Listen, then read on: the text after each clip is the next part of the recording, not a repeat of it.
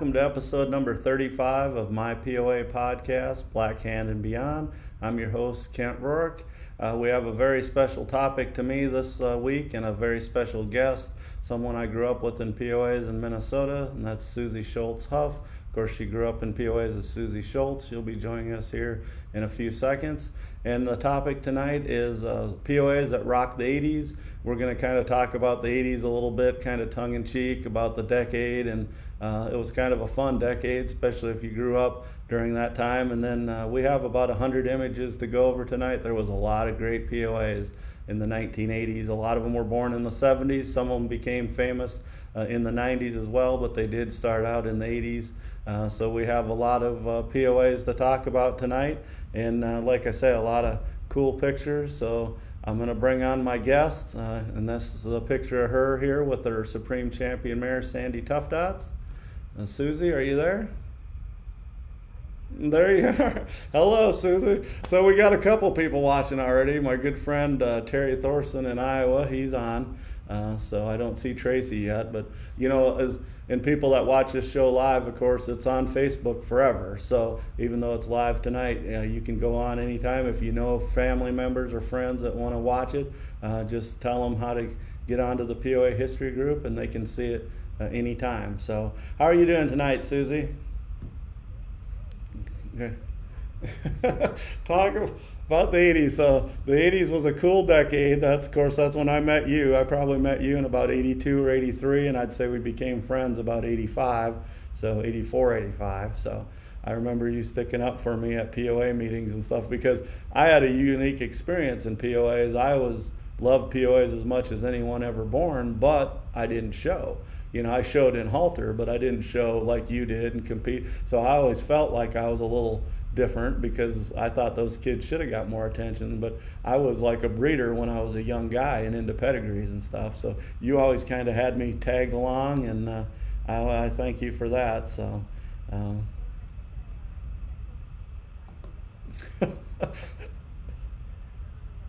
Yeah, and after about 10 minutes, Dad goes, well, that I still have, but she happened to snap a picture of me on Ringo, and I don't know if that still exists, because it doesn't look too good. So Ringo looks good, but yeah, I was all hunched over, and halter was good for me. I ended up doing some stuff in halter, and that was fine. So some people are made to jump, and some people are made to rein, and some people are made to stay on the ground. So that's what I did. But so. Can't hear you. Can hear you now, they said. Somebody just said can hear you now. Sometimes it's on their end, because I hear you loud and clear. So yeah, just let us know if you can't hear us or if you have any questions. And again, Susie and I was just kind of talking before the show here, and it's going to be a viewer participation, because we know a lot about these people. Susie grew up with them, and I did too, and then I've researched them, you know, my whole life. But sometimes we don't always remember the name. So Terry says he can't hear you, but somebody said can't hear who you were talking to. Okay. That's interesting. Well, Susie, they say they can't hear you, so I guess I'm the only one that can hear you. We'll fix that, folks, because you're my good guest, so we're going to make sure that's fixed. So let's go back to screen. So anyway, this is live TV, of course, so hopefully your mom got in, Susie. You still there? I'm here. Okay. Let's see. I bet it's going to reconnect right now. We were connected the whole time we were talking. Okay.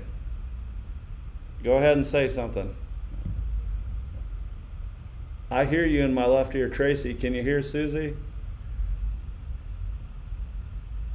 Just say something, Susie. Okay. Hi, Tracy. I can hear you loud and fine, so I don't know what's going on.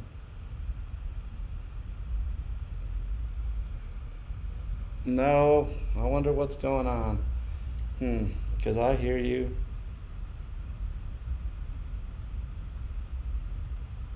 I might try to call you back, yeah, because I can hear you in my headphones, and I have the Bluetooth on and everything. So, okay, everybody,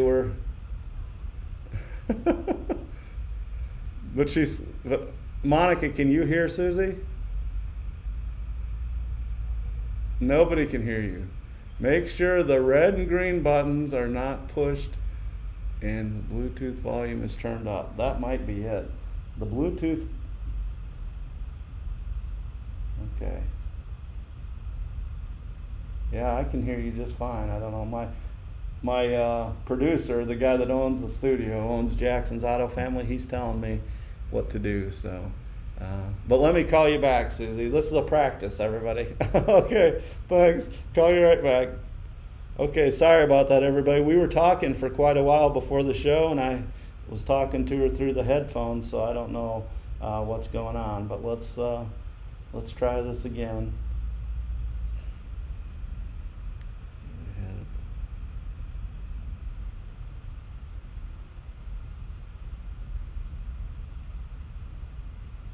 Okay, so let's try this again. I'm going to disconnect my Bluetooth, everyone, and try that. So just stand by.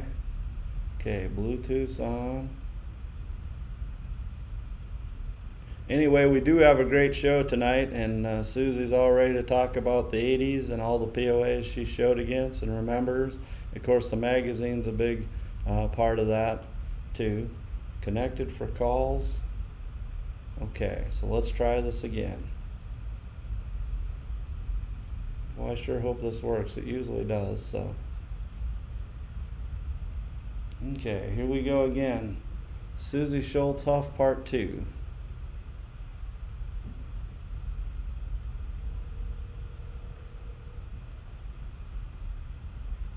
Hi, I hope it works.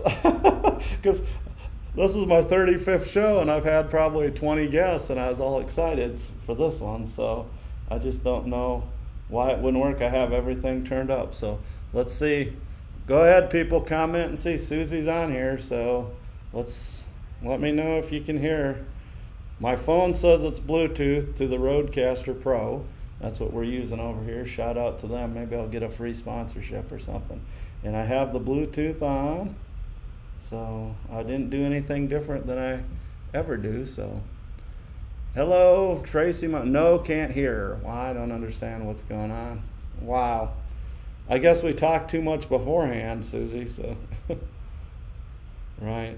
I can always just put the speaker on, but on my phone. But yeah, but that wouldn't be as good as quality. It should be right through the Bluetooth. So.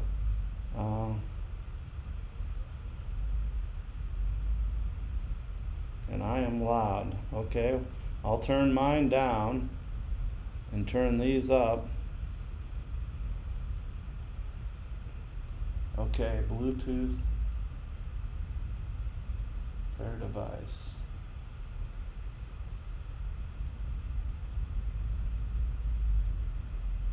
Huh. It's saying I'm paired. I don't know what's going on.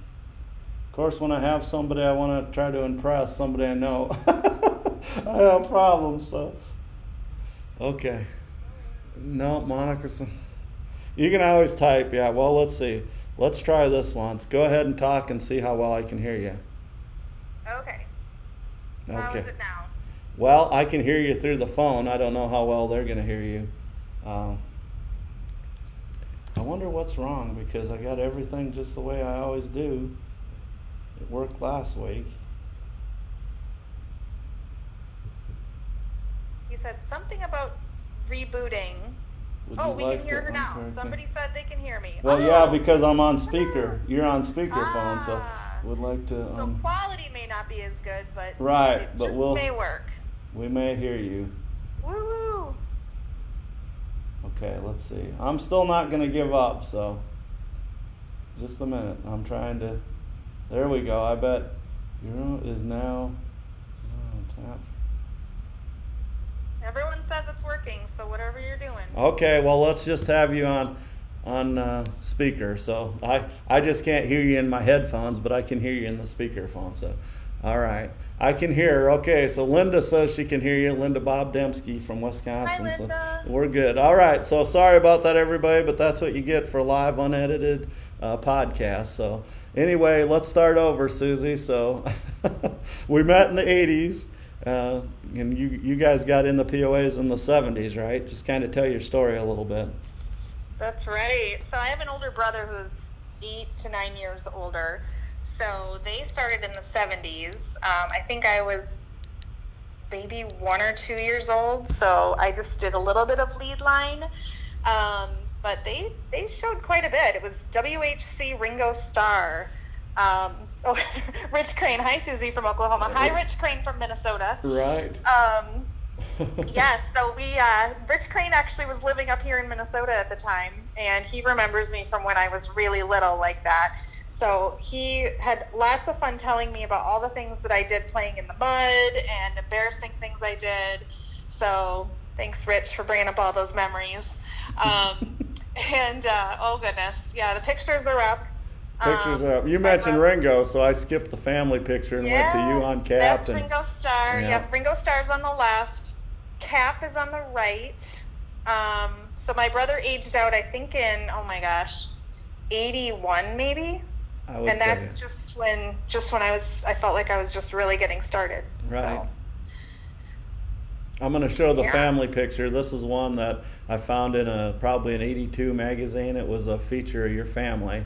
And that's your mom, Joan, standing up. And then, of course, your dad, Ron, sitting down. And then your brother, Dick. And there you are, smiling like you usually do. So your mom really helped me out. You know, of course, you guys took the Tough Dots. We'll get into that. And that kind of helped put us on the map. But then years and years later, after you guys were out of POAs and I was raising POAs, I wrote a book, and your mom was the editor of that book.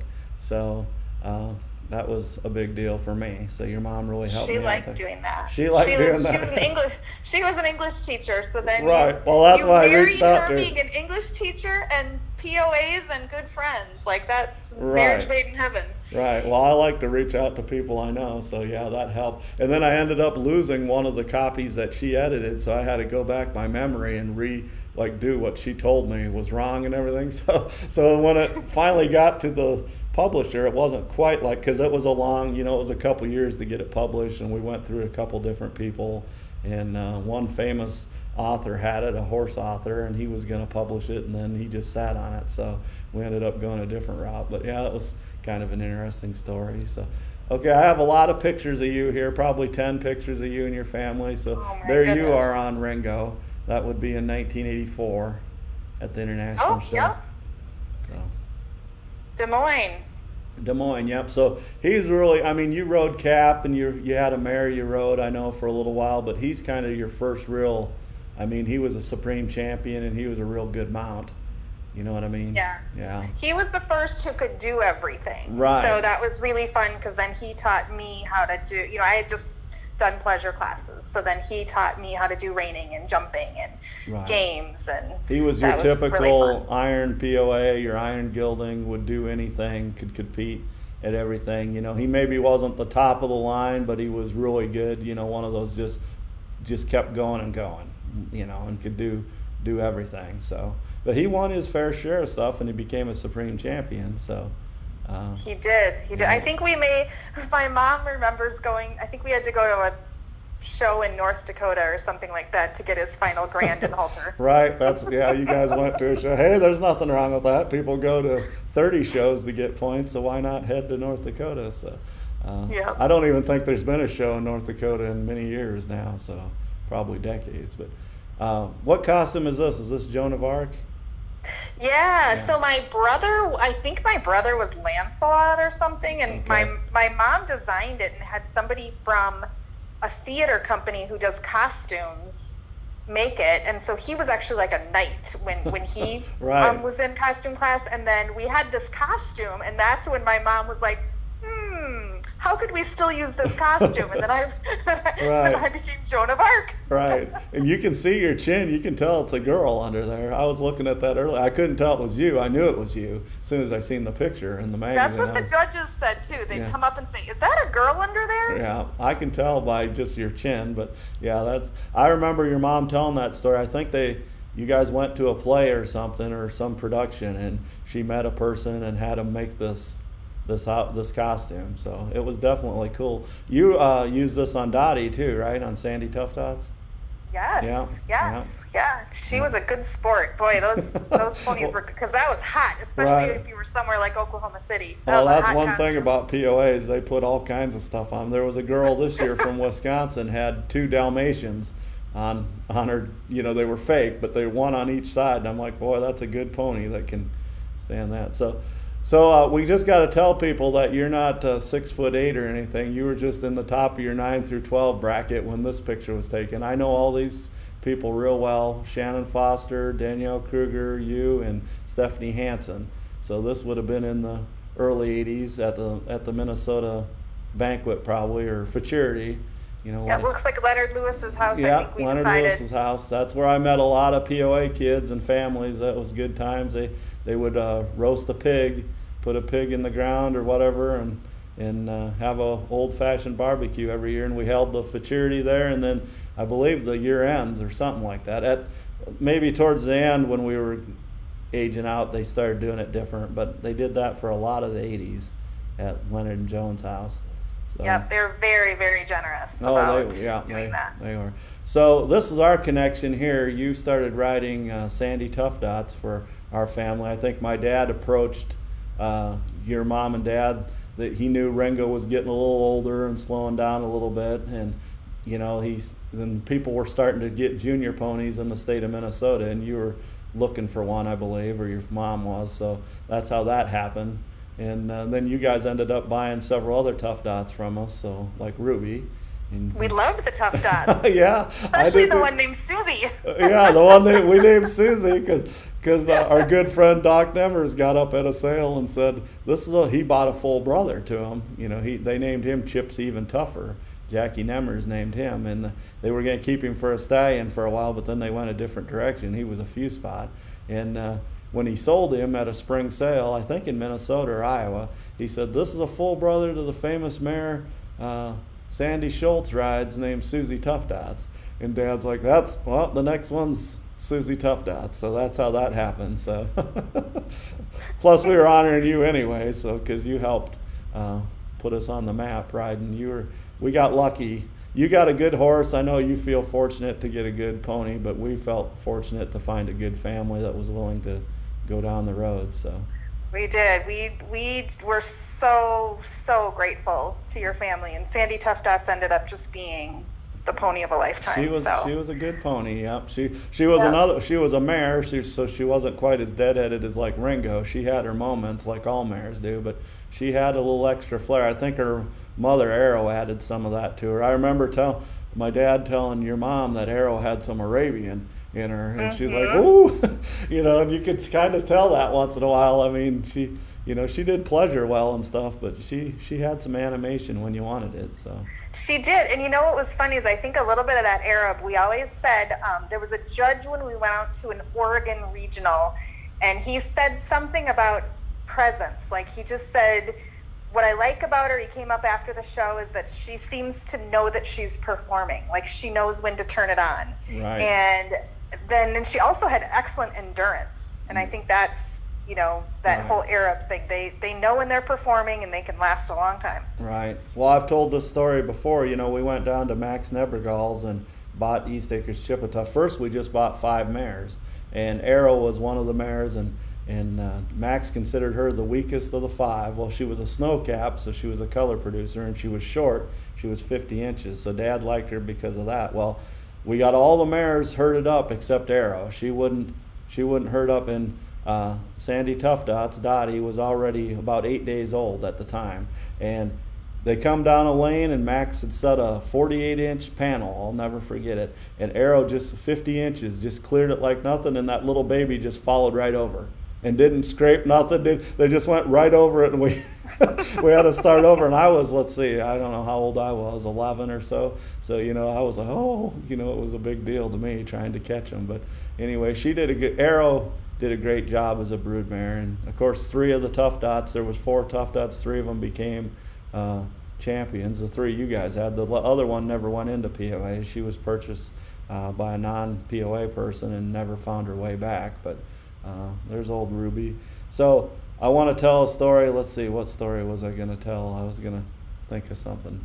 I might think of it again, but Anyway, so there's Ruby. Okay, so tonight, anyway, the episode, it's not all about you, Susie, but a lot of it is. But it's about when we grew up in the 80s. So we're going to talk a little bit about pop culture because to us it was such a cool decade. I know people that grew up in the 90s or my folks in the 50s, they might argue. But it was just a different, cool time. You know, like movies and music kind of found its way again, I think.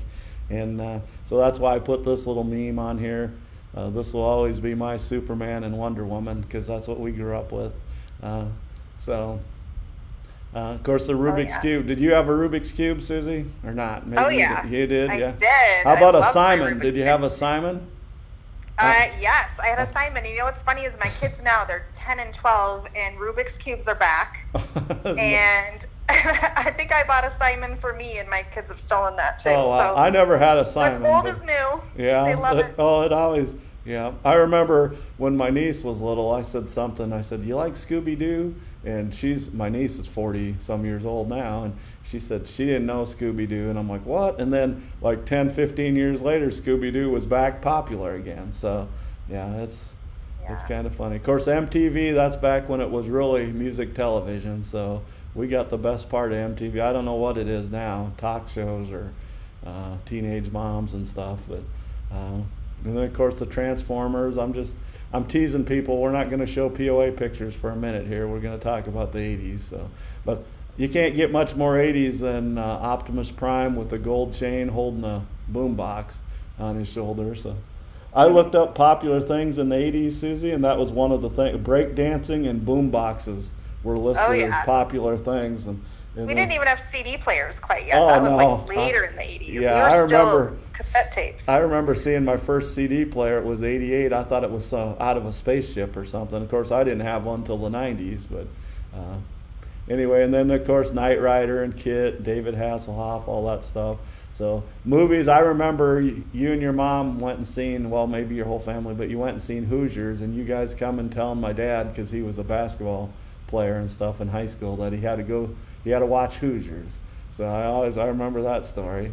And then another story I didn't tell you, but I always remember sitting in someone's camper.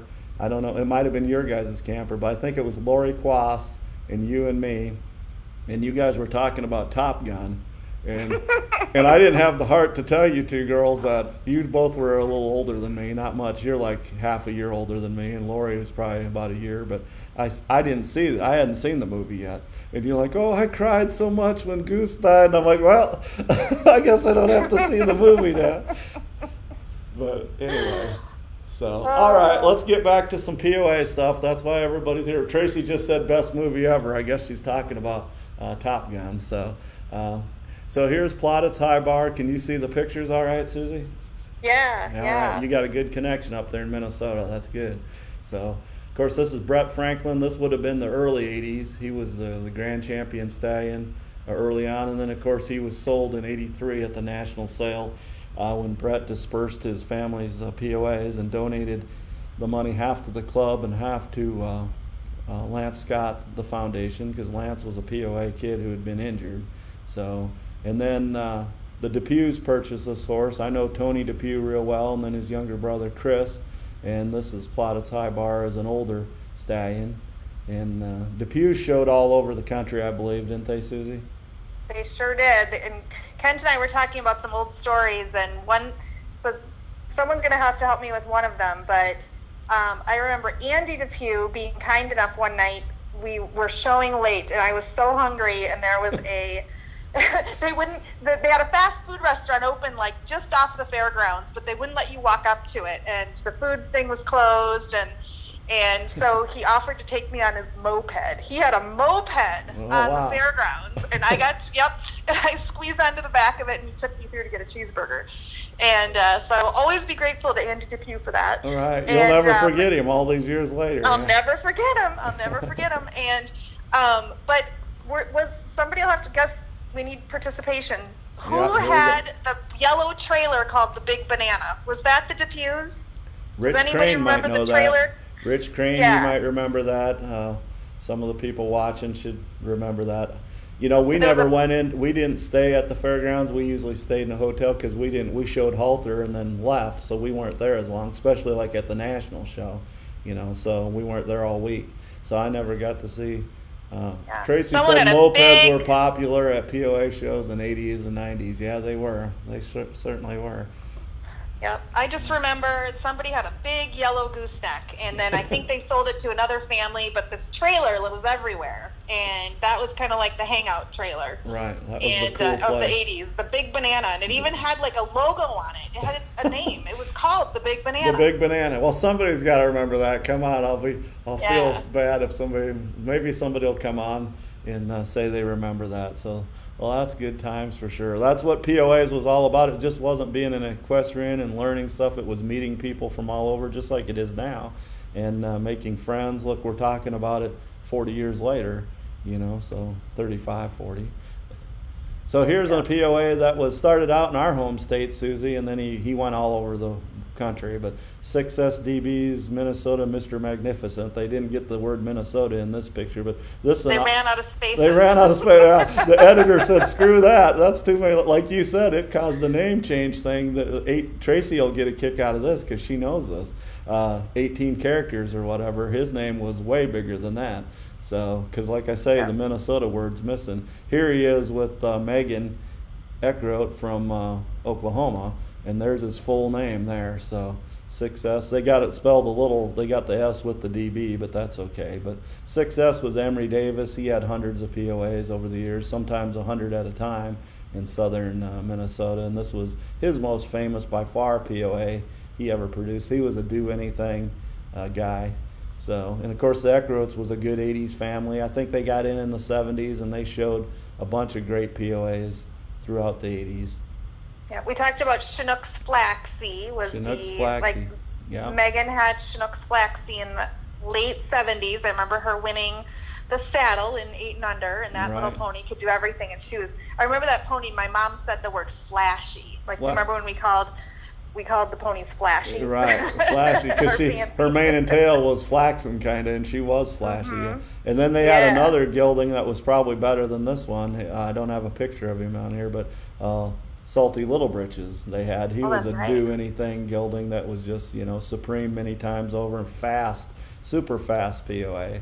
And the POAs are still great, Susie, and I love them, and they're built way better now because the height limit, we're going to talk about that too, the height change and the more horse influence, and now people are breeding to right off the cover of the Quarter Horse Journal, you know what I mean? People can breed to the biggest names, and because of the height change, but the speed is a little different. When you guys were showing, and even when your brother was showing, and some of the, like the Cateses in Minnesota and the Baumans, and you know who I'm talking about, different people like that. The POAs were a lot faster, I think, then. Mm-hmm. John Katzenberger and some of those competitors. But as far as conformation and stuff, of course, they look more horsey now. They still have the pony in them, genes, but they're just a small horse for sure. But here's KS's Flaming Tiger. I can't remember who that is riding. I know he made his rounds too. Of course, started out in Alabama, and he went all over the POA circuit. Was one of the early day steel bred POAs. Okay, now we're going to have about 25 pictures of this horse. Not quite that many, but probably about 5 to 10 of Suncrest Uncle Sam. This is a rare picture of him. I found this. He's a beauty. Yeah, I believe his breeder sent this to me. I think Pat Patrick sent this to me when I did some research about her program. Of course, she loved her ponies. And he was a beauty, and he stayed around a long time. Here's kicking off the 80s, 1980 in Hutchinson, Kansas. This would have been the World Show, and this was one of his first riders. Of course, he went to many famous riders and POAs. Kent from Arizona, and then in the Sparks family, I think 3 different siblings or 4 rode him for the Sparks in California. And he was on the cover probably 6 or 7 times. This is a cover photo. That last one was a cover photo. So, well, Kent Taylor, right? Or is it Tyler? Taylor. So, Taylor, Kent yeah, Taylor. I had it right. Kent Taylor, yeah. And he shows quarter horses now. He's kind of a big name in the amateur quarter horse circuit. And he rode Suncrest Uncle Sam all over the country. He was high point in the nation. And then this is one of the Sparks girls, I believe, in '86. This might be Jennifer, I think. Hopefully she's watching tonight. She sent me some pictures. So I know her sister Tiffany rode him too. I believe this is Jennifer here. He was actually grand champion in 1986, which I didn't think he would be. I was already judging a little bit by then, you know, amateur-wise or as a kid. And there was some tough geldings at that show, like Series Sparkle Champagne was still kind of in his prime. But this guy was a little older. He was starting to show his age a little bit, and he still pulled off. Of course, it was Superior Grand that year. Remember in '86, Susie? They had the, because that's when the height changed. You know, it changed in '85, but the first show was '86, and we had junior this, senior. I didn't like it because it was just so different. But that's the only year they did that. They went away from that in '87 again. And but anyway, I better read some comments here. A lot of people are saying stuff. There's Jen, the one person that just commented. Sam was my boy. Yep. Thanks for watching tonight. So your family was a big part of the 80s for sure in POAs, the Sparks family. Tracy, never seen the photo. Good idea for a show. Where are they now? Yeah, I need to do a show. Where are they now? That I could just do a podcast on that. That'd take years to cover all the kids that showed POAs. You know, now what are you doing if you covered 3 or 4 people an episode? So. And I think when I had gone back and forth a little bit on Facebook with one of the Sparks, I think it was Jennifer, that he ended up passing away on their farm. I think he was buried on their farm. Am I right, Jen? I mean, you guys kept him till... I think they kept him till he was never going anywhere. Right. Yep. Once you had him, he was never going anywhere. Forever home, yeah. He was sure a striking POA, and he didn't change color. You know, he might have at the end, but here he was an age, you know, he was prime here, and he was just as dark as could be. That helped with his whole look and image, too. So now this is Tiffany, I believe, later. This is Dick Korn from Indiana presenting her with a High Point saddle.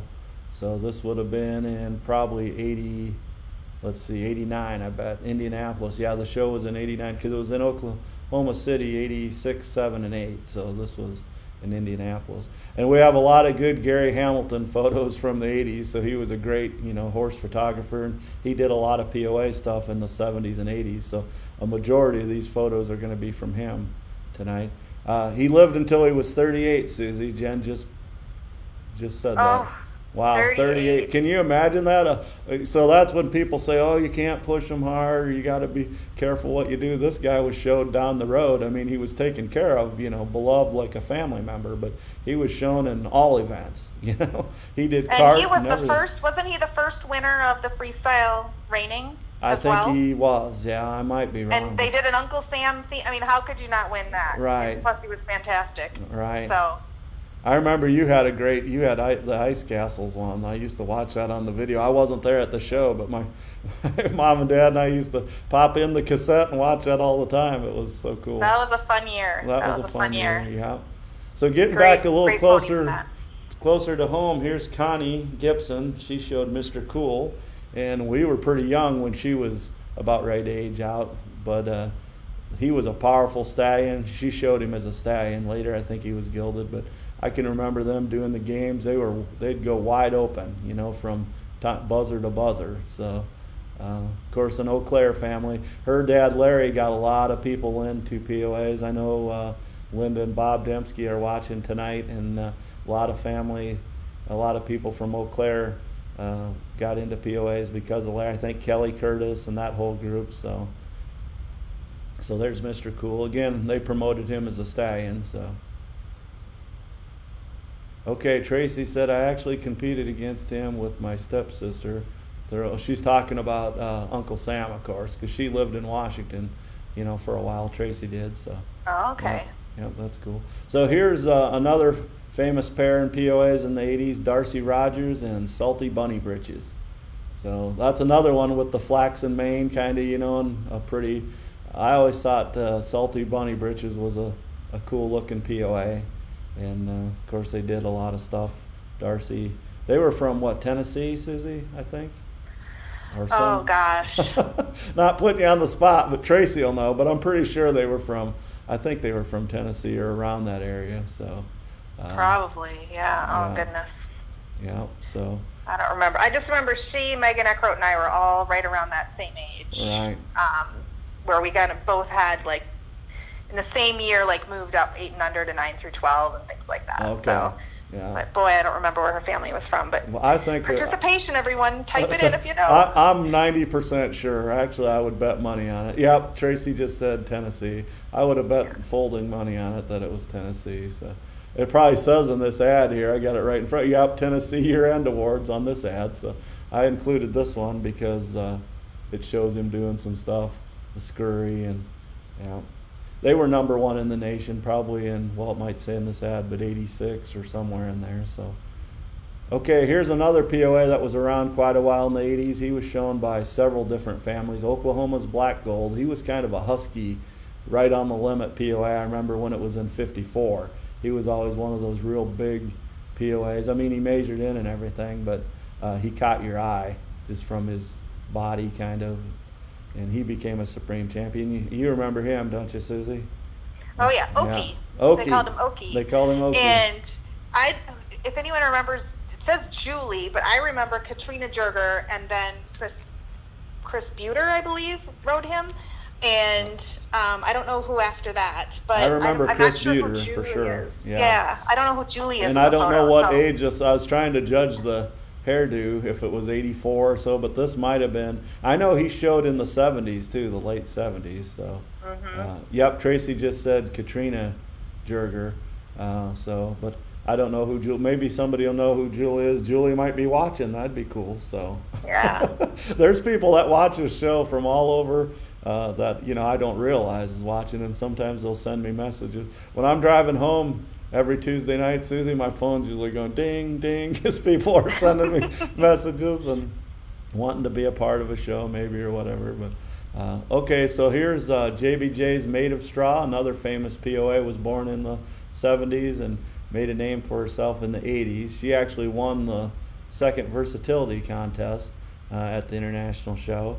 So in 1986. With Kelly King, I have a picture of that. But first, she was ridden by Eula Gayweiler's daughter, Julie, I believe, Julie Gayweiler.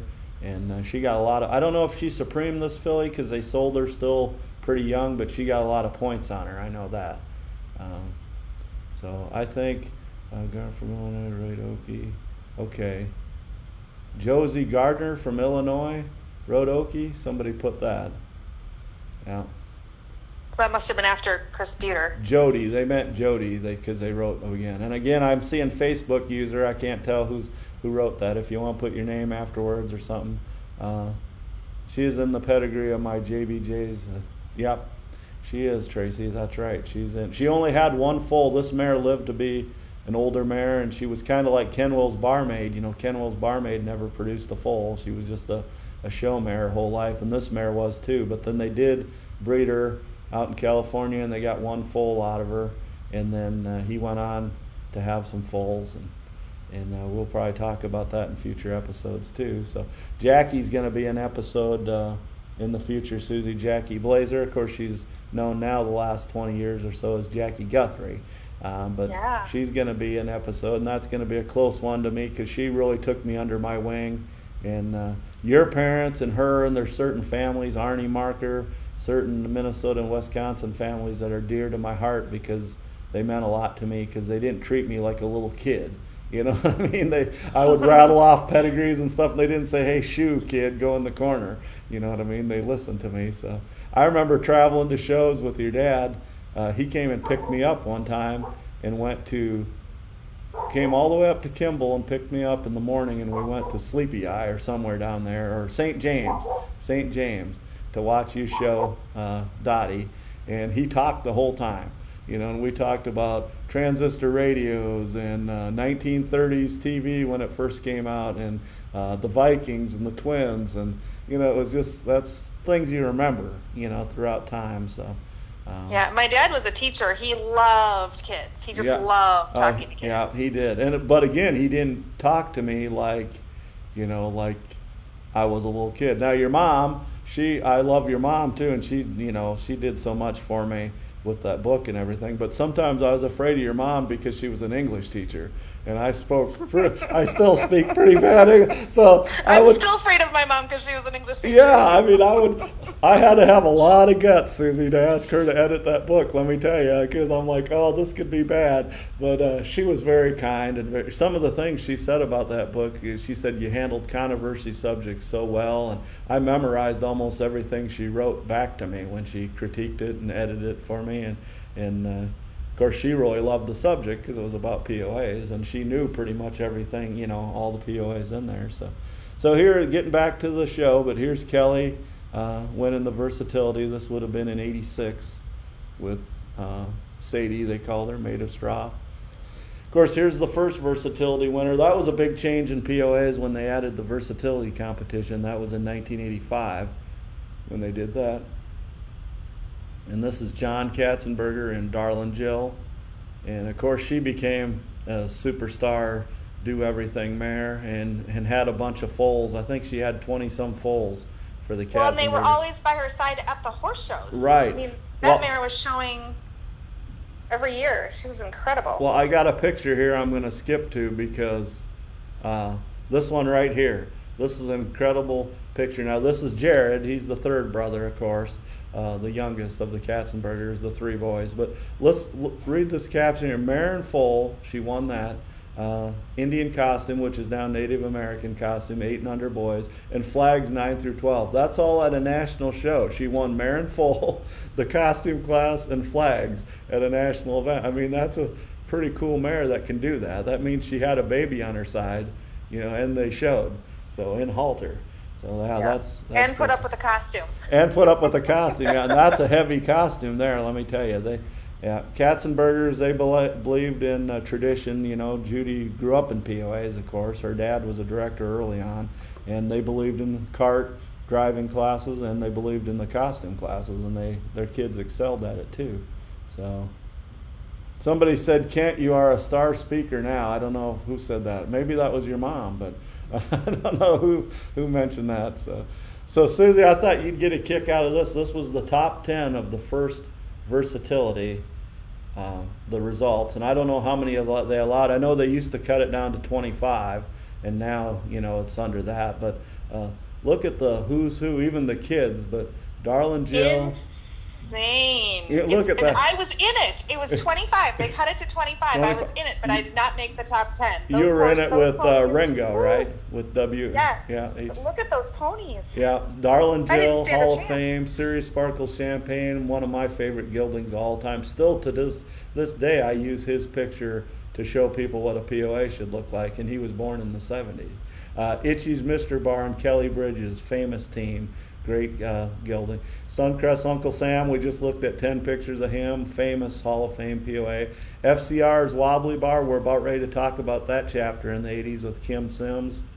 She rewrote history and did a lot of promotional stuff for POAs. And then, of course, Mary Elizabeth Douglas was famous for showing one of the best POAs ever, Rutledge's Yoka Chiggerpep, but this was her younger horse, Dragon and Chiquita. And then Caddo's Miss Chickadee, that was a Wisconsin mare with Dottie Jones, and Salty Spice was a Supreme Champion, BVD's Dusty Rose, and then Redeemer's Omen, all famous POAs, and most of those kids were who's who of 13 through 18 riders at the time too. So yeah, I thought that was I could do an episode just on that list right there. Oh yeah. So amazing ponies. Right. So here we are at the 85 Indiana State Fair, and this is Kim Sims with FCR's Wobbly Bar. The thing that struck me about Kim when I remember her riding and seeing her is she always looked older. She looked mature. She rode mature, and she didn't look like a girl out there. She looked like a woman, like a lady, and I think that helped her. And Wobbly Bar wasn't the tallest POA in the world, but of course she was so talented. And the thing that Kim did that set herself apart was she won the Challenge of the Breeds. The first year she was second, and then they invited her back, I believe, in '85, and she won it representing POAs, and she showed against all different breeds, and that was a big shot in the arm for the Pony of the Americas. Yeah, and I think there was I don't know if you have a picture of this, but there was a magazine cover of her doing eventing, and she's like galloping through water or something. And I got it. Do you have that photo? There it is. It's so dramatic. It's so. Yep, that's that team right there. You're looking at Susie. You're the perfect co-host. I had no idea you had that photo. We didn't practice as people, so. We did not. Yeah. That was one of the most, I don't know, just dramatic photos of a POA at that time that I'd ever seen. Well, the 85 through 87, there was some very unique covers, and I took a picture of this cover before I even dawned on me who it was. I'm like, yeah, I'm taking this, and then I said, wait a minute, that needs to go anyway. That's Kim and Wobbly Bar, but I was going to put it on there even if I didn't know who it was, because it's just such a cool photo. But yeah, I have some more stuff too, an ultimate team effort. Here she is driving. They had to jump and drive and do barrels and of course pleasure and everything. So, and like I say, she wasn't a 56-inch POA. It was before 56-inch, and I don't think she was even 54 Wobbly Bar. But yeah, there they are at the. I don't know how she got away wearing that white outfit. My mom wouldn't have allowed me even in halter to wear a white shirt, so because I would get it a white hat and white chaps. Oh man, that's something else. But and she was a trendsetter too, and she also wore her top button one open, and she wore a white scarf on her neck. Right. And she kind of set a trend for the rest of the girls. Then you kind of saw that trend, and it was like whatever Kim wore one year, you would see the next year. It definitely, she definitely the other girls was with outfits like that. Oh, yeah, right. She was a trendsetter for sure. Yep, yeah, definitely. And like I say, she looked like a. Go ahead. Yeah. She looked like a model out there. That's what I'm saying. You know what I mean? She just looked so perfect, and her clothes were crisp. I know her mom worked hard to do that. Your wife don't allow you to wear a white shirt either. My wife, Monica, just said she don't allow me to wear white. So I didn't grow out of that. So, but yeah, here's a good two pictures of Kim when she was younger, of course, over on the right, and the younger Wobbly Bar, and then the pair when she's aging out, I imagine, is what that is. So, and Kim became an equestrian too. She rode, I think, eventers or rode something, and then she came back in POAs too in 19 and over years later. Because it wasn't around. I know she did dressage. Dressage, maybe that's what she did. Dressage, yeah. And then she did come back and raise some and showed some. She had Johnny Gotta Look. She moved to Arkansas, actually. So I don't know where Kim is today, Tracy. We need to find out. That's a Where Are You Now show. So I need help. I need detectives to go out and look. So I do know where Tammy Neblock is because she talks to me on Facebook and private messenger and stuff. Of course, the Neblock family was a big part of POAs and from Illinois, and they always were well mounted, had great POAs, and this was one of them. This is East Acres Gold Bar.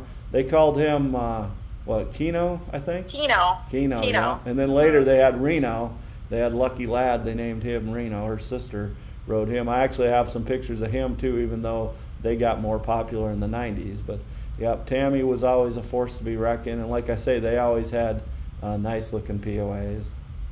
And okay, here's another. Now there was 3 Jones kids from Wisconsin. Dottie, Katie, and Matt was their little brother, I believe. He was the youngest, I think, wasn't he?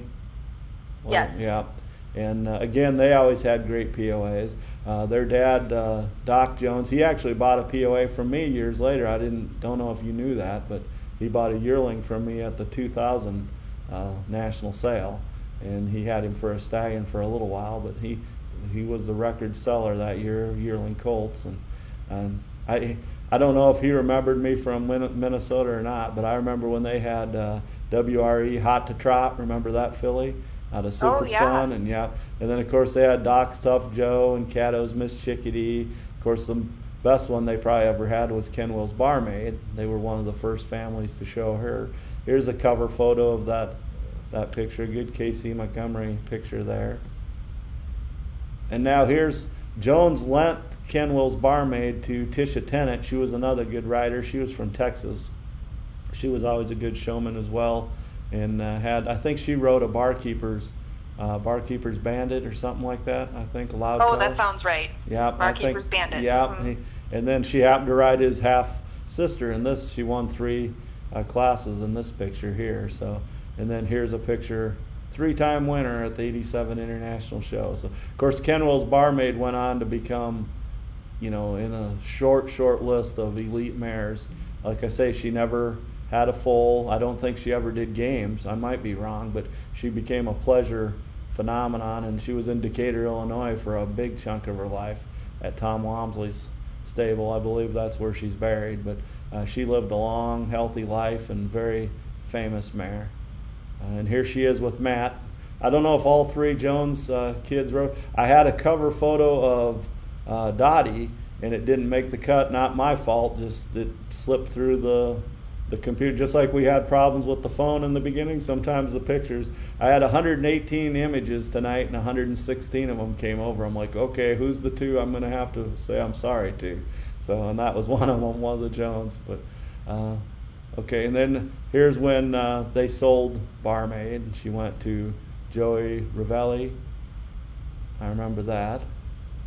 Yeah, and I think you and I talked a little bit about, like, Barmaid was the time, like, there was like this period in the 80s where there was kind of that rivalry between people who wanted it to stay 54 inches for the height limit and people who wanted the 56. And if you were a taller kid, you wanted 56, but the people who had bred for 54, it was like, what are we going to do? And I think Barmaid was one of those ponies that when they raised it to 56, she was eligible and just changed. It was a little easier for her, because she was really had a lot of horse bred. Both her parents were ponies, but her sire was an own grandson of 3 bars, a thoroughbred. So she had close-up thoroughbred and quarter horse breeding. So yeah, it did help bring back some and save some POAs, of course. And that was gorgeous. I mean, she's one of those ones we never would have seen otherwise. Right, and she roaned. I have pictures of her as a baby and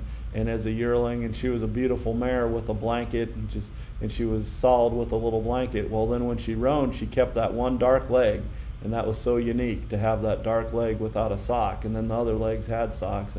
Yeah, she, like I say, she's up there in the top. If you were to make a list of your top songs, top movies, top POA mares, she would be in the top 5 probably, or and almost everybody that would say that. So, the fight over the 56 limit was terrible. I knew Tracy would chime in about that because it was pretty bad. My dad was. Time. Oh yeah, we just got into it. My dad had sunk a small fortune in some brood mares and stuff, and he. All his mares were short. He had one quarter horse at the time. He'd sold his other quarter horses, but we had a 50-inch stallion, Driftwood Series Tomahawk. Of course, he was a legend in Minnesota, little stud. And POAs were moving on from him, and here we had him, and Dad sold him then in '85. He's like, I don't need Tomahawk because I can breed these quarter mares to a bigger stallion. So it did change the look of POAs and the bloodlines and everything. So here was a small stallion, and then I think he was gilded later, but this is Stormy Britches Jr. I know you remember him. Kim Sims started him, and this is young Tommy Morris riding him. So he was a famous POA for a long time. He was probably even more famous in the 90s, Stormy Britches Jr. He showed a long time. Yeah, I remember standing behind Kim Sims and wondering who he was because she generally rode wobbly. And here she was on this little stallion about to go into Western riding, and I had to go in after her. And she went in, and I was like, well, those were the most beautiful lead changes I've pretty much ever seen. And she, of course, won. And, of course, I had to be the one to go in after her. Right, and he was a stallion, and he was little. He wasn't big at all. He was wonderful. Yeah. Yep, that's back when it was 50 and under. He was like 49 3/4 or something like that. Yeah. So, and then here's Tommy with one of their homebreds. This is 2D Skipper Babe. She became a legend, a Hall of Famer. And Tom was one of the first kids to ride her, I believe. But she showed all over the country. So that would have been probably in Ohio by the background there. The Bricks. You remember the Bricks in Columbus, Ohio. I wasn't at that show, but. Yeah. I always remember. Go ahead. Oh, I think one of the things too is, I don't know if anyone else's ponies got this, but we went in there in Columbus, and some ponies actually got like a Columbus cough, and like people like, oh, like ponies left cough, and we're like, what's going on? And then people said, oh, it must have been the Columbus cough. So everybody talked about, I don't know, the Columbus cough. The Columbus cough. Well, it didn't go back to Columbus. I know that. So, but that happens sometimes. I've seen that at other arenas, and I've seen in Des Moines one time they had sand fleas or something, and it was especially the leopards in halter. They did something to the arena after that, but it was just biting the legs of the yearlings and the babies, and they wouldn't stand still, and they kept kicking at their bellies, and so different things can happen. But I remember looking at this photo of the bricks when you were at that show. Bud and Birdie was at our house, and we were anxiously awaiting a phone call from your mom to see how Dottie did in halter. That was her first big show, and she took 4th place, which was great, you know. But and I was all disappointed because people had been filling us up, like all our horse friends and non-POA people, the neighbors. To them, she was the greatest POA they ever saw. I mean, she was a good POA, but they didn't go to the shows, POA shows, so she's gonna win everything. And I remember Bud saying, 4th place, you should be happy with that. And it was a huge class. Oh, huge really class. Good. And she didn't know how to stand up or anything, so I was just trying to be all pleasant, and the judge came smiling and look at my cute pony, and she, for 4th place in that class, I just remember looking up and down hoping we pinned it all. Well, in 83 mares, I mean, Doc's Foxy Lady was born in 83, and there was some famous mares in 83, so I know you guys showed against each other the whole time, basically. So and they looked similar, Doc's Foxy Lady and Sandy Tough Dots. So here's one I alluded to earlier, Rutledge's Yoka Chiggerpep, and of course this is Mary Elizabeth Douglas from Indiana. She was one of the great show kids of all time, and Rutledge's Yoka Chiggerpep won with other people too, before her and after her, but she won with other POAs. And of course, her dad had the hat on the cover in 1986. I think it was the December issue when she aged out or close to aging out. Remember that? They took a whole bunch of pages, and he had his old hat as the cover. So that was the first. I remember that. Yeah, first cover without a. And then when I was on the board, someone who's going to be my guest, I won't name names, but she can talk about it when she's a guest later. She had a wedding picture on the cover, and they wouldn't allow it. They made her put a picture of a horse, and I went back to precedent. I said, hey, you guys did this 20 years ago, but no one remembered it. None of the directors remembered it, but I lost, and they made her put a horse on the cover with her photo. So. That's so funny. And so funny you mentioned wedding too, because I remember that Mary Elizabeth Douglas, they had a really unique costume one year. They did a shotgun wedding. Do you remember that? I sure do, yeah. That was They had a full-on shotgun wedding as their costume, and they had a full-on wedding party and everything in the class. I believe her dad was quite a character. I never met the man, but I think he was just a cool guy that, come up with stuff like that. And they showed like 100 and some pictures from her as a little baby on up to when she graduated high school, when she aged out, when he had that cover photo. And it was pages, like 5 or 6 pages of little photos of her. And of course her brother showed too. She had a brother, I can't remember his name, but he showed in POAs. So, I wish I had more pictures of Chiggerpep, but I think he stood grand like 5 times at the International. He had such a long neck and just a round hip, but he was probably better shower than he was a halter horse, but he ended up doing good. This is their young mare. This came from Texas. This is Dragadin's Chiquita, bred by Norm Stevenson, of course the famous Dragadins, and she did well on that mare. She was another mare that was right up there on the height limit. She was all of 54 at the withers, so. And Mary Elizabeth also was one of those trendsetters too. So in this black and white picture, you can't see, but she wore a bright red shirt with navy blue chaps. And that was different. And nobody else wore that. Like you just could see her from a mile away. And so she was kind of a trendsetter as well. And then of course the next year people wanted to put colors like that together, but she was She was a trendsetter. She was a trendsetter, that's for sure. And she stood out too, not just because of that, just her ability and everything. You can even see in this picture, she just was, and she won a lot of stuff. Well, here's another perfect timing picture. Look at all these high point plaques. I know you won one with Dottie, you won High Point Mare. So I have one hanging in my garage because you guys gave it to us. But look, I don't know how many there is. There are 12 or so. Them are all the plaques she won. That's in '87, but them would have been '86 High Point plaques. So yeah, that's her and her family. That's her dad over there smiling with that hat. That's the hat that was on the cover. So yeah, another cool POA family, cool memories. So, and here's another cool family from Kansas, the Schwartz family, and of course Chief Beaver Britches was a big part of their life for years and years. There's 3 or 4 girls I think that showed POAs. They all did great. This is I think she's the youngest one. This is Jenny Lee. Yep, that's Jenny Lee. And Jill rode him before. Yep, Jill rode him probably in '82, '83, somewhere in there. Yep, I remember. There's a good picture. I don't have it in here, but I used it for something else. But she's on this horse, who was a stallion, and Jeff Koroleski's on Cinnamon Straw.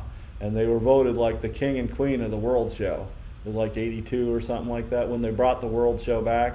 And it was kind of a cool picture. So, yeah, but Jenny Lee was always cool. You know, she was older than me, so that was one of those kids, just like if I was in 7th or 8th grade and there was a senior, you know, she was just a cool girl, you know, stonewashed jeans. Could be. You couldn't find anyone nicer than right. Jenny Lee. And I actually met her later because she came back and she was active in the Kansas Club, and yeah, really nice. Her family was a big part. Her dad was the president of the board and stuff for years, and they big part of POAs.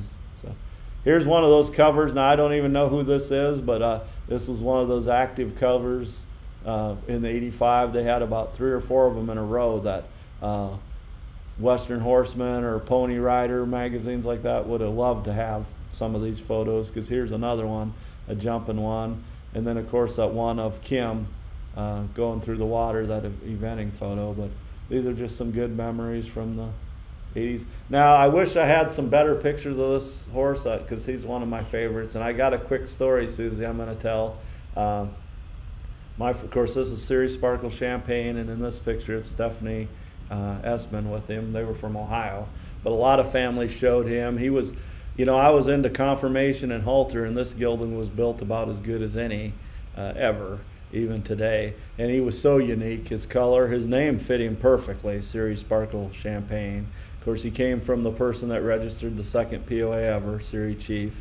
And so he's got a great background, came from Arizona.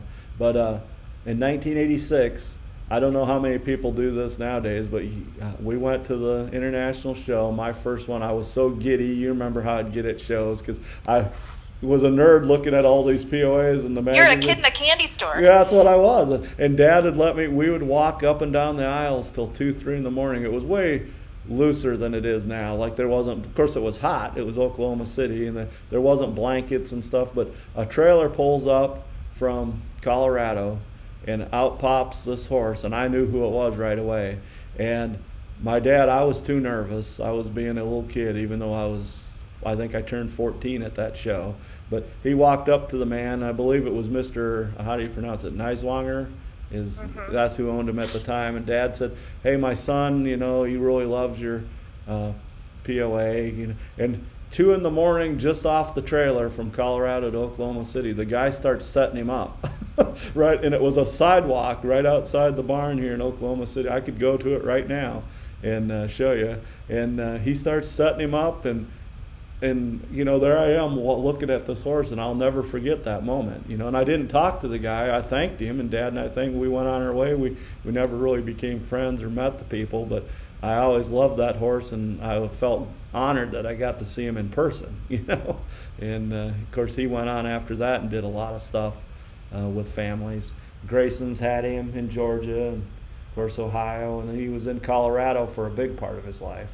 But well, I remember when Vondo was graduating, the talk of the show in Oklahoma was who was going to buy Sparky.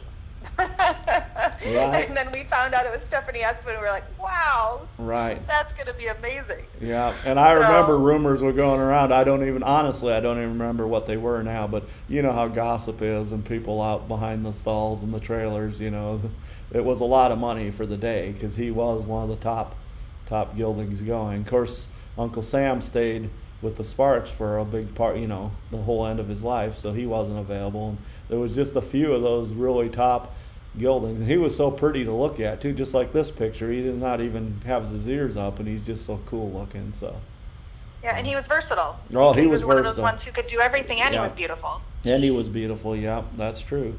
So we move on to another famous gelding. This is Powwow Zip Bars, and of course Jeff Otten's from a great POA family in Missouri. The Otten kids showed and later judged POAs and stuff. They're equestrians, lifelong equestrians. But Powwow Zip Bars was actually pretty old in this picture already. He had a lot of longevity in POAs.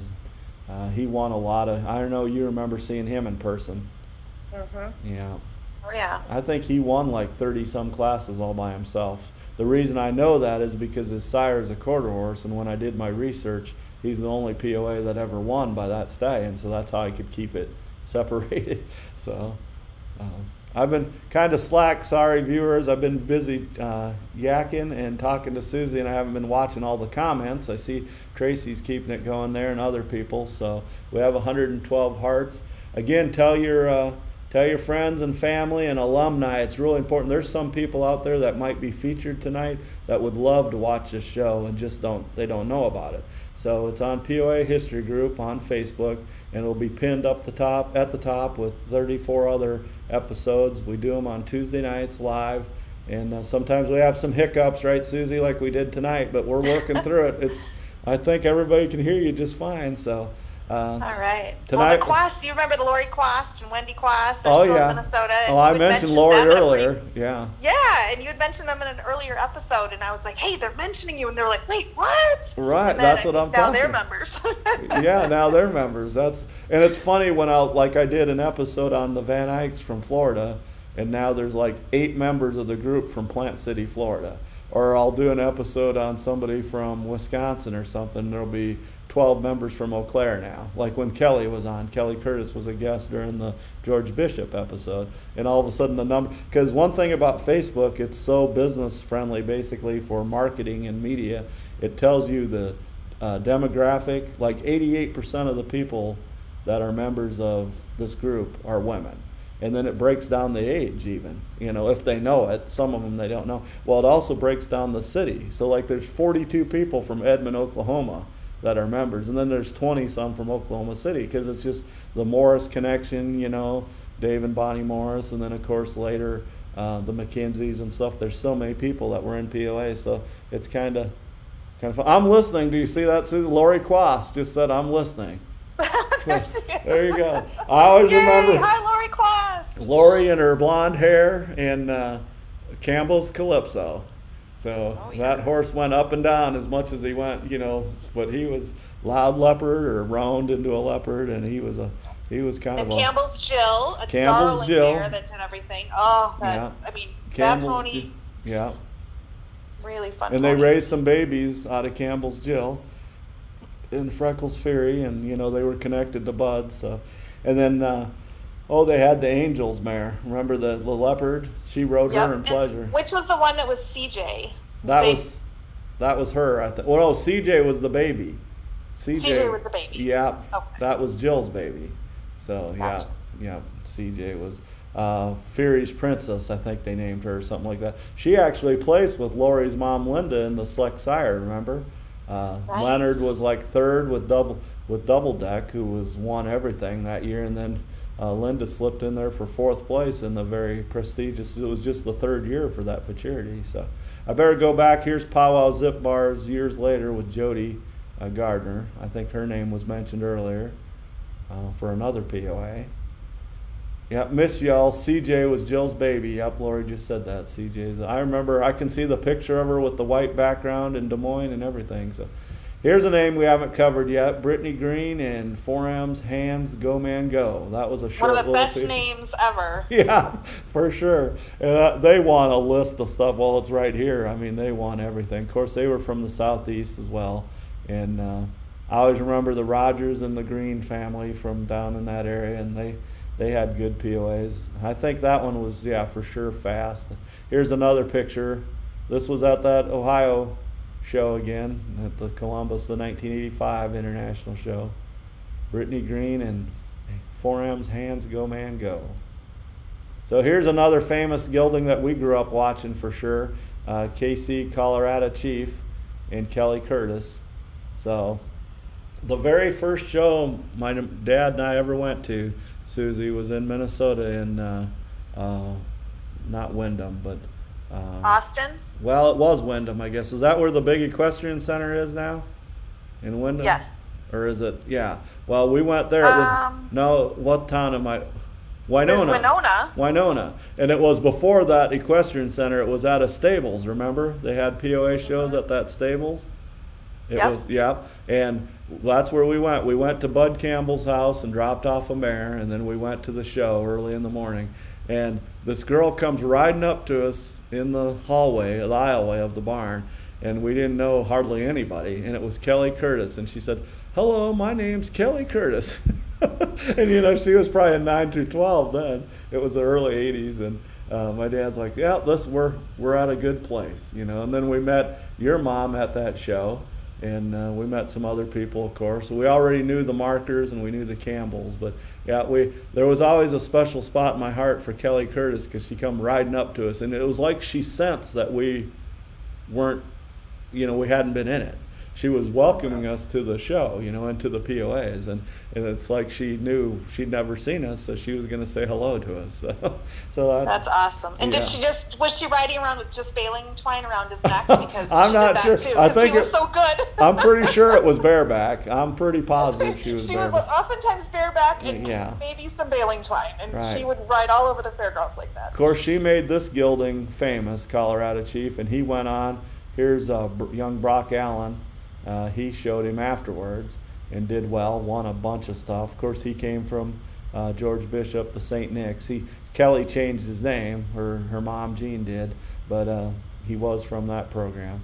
But then here's a string you're talking about. Here she's bareback on her young stallion. This is Bido Tough Cash, of course, that they raised.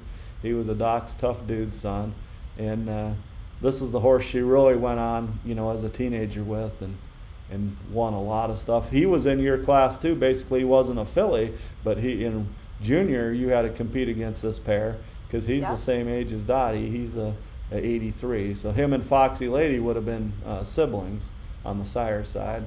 We were all trying to get the Junior Horse Award at the International show. Yeah, because that was big. For that. I did not win it.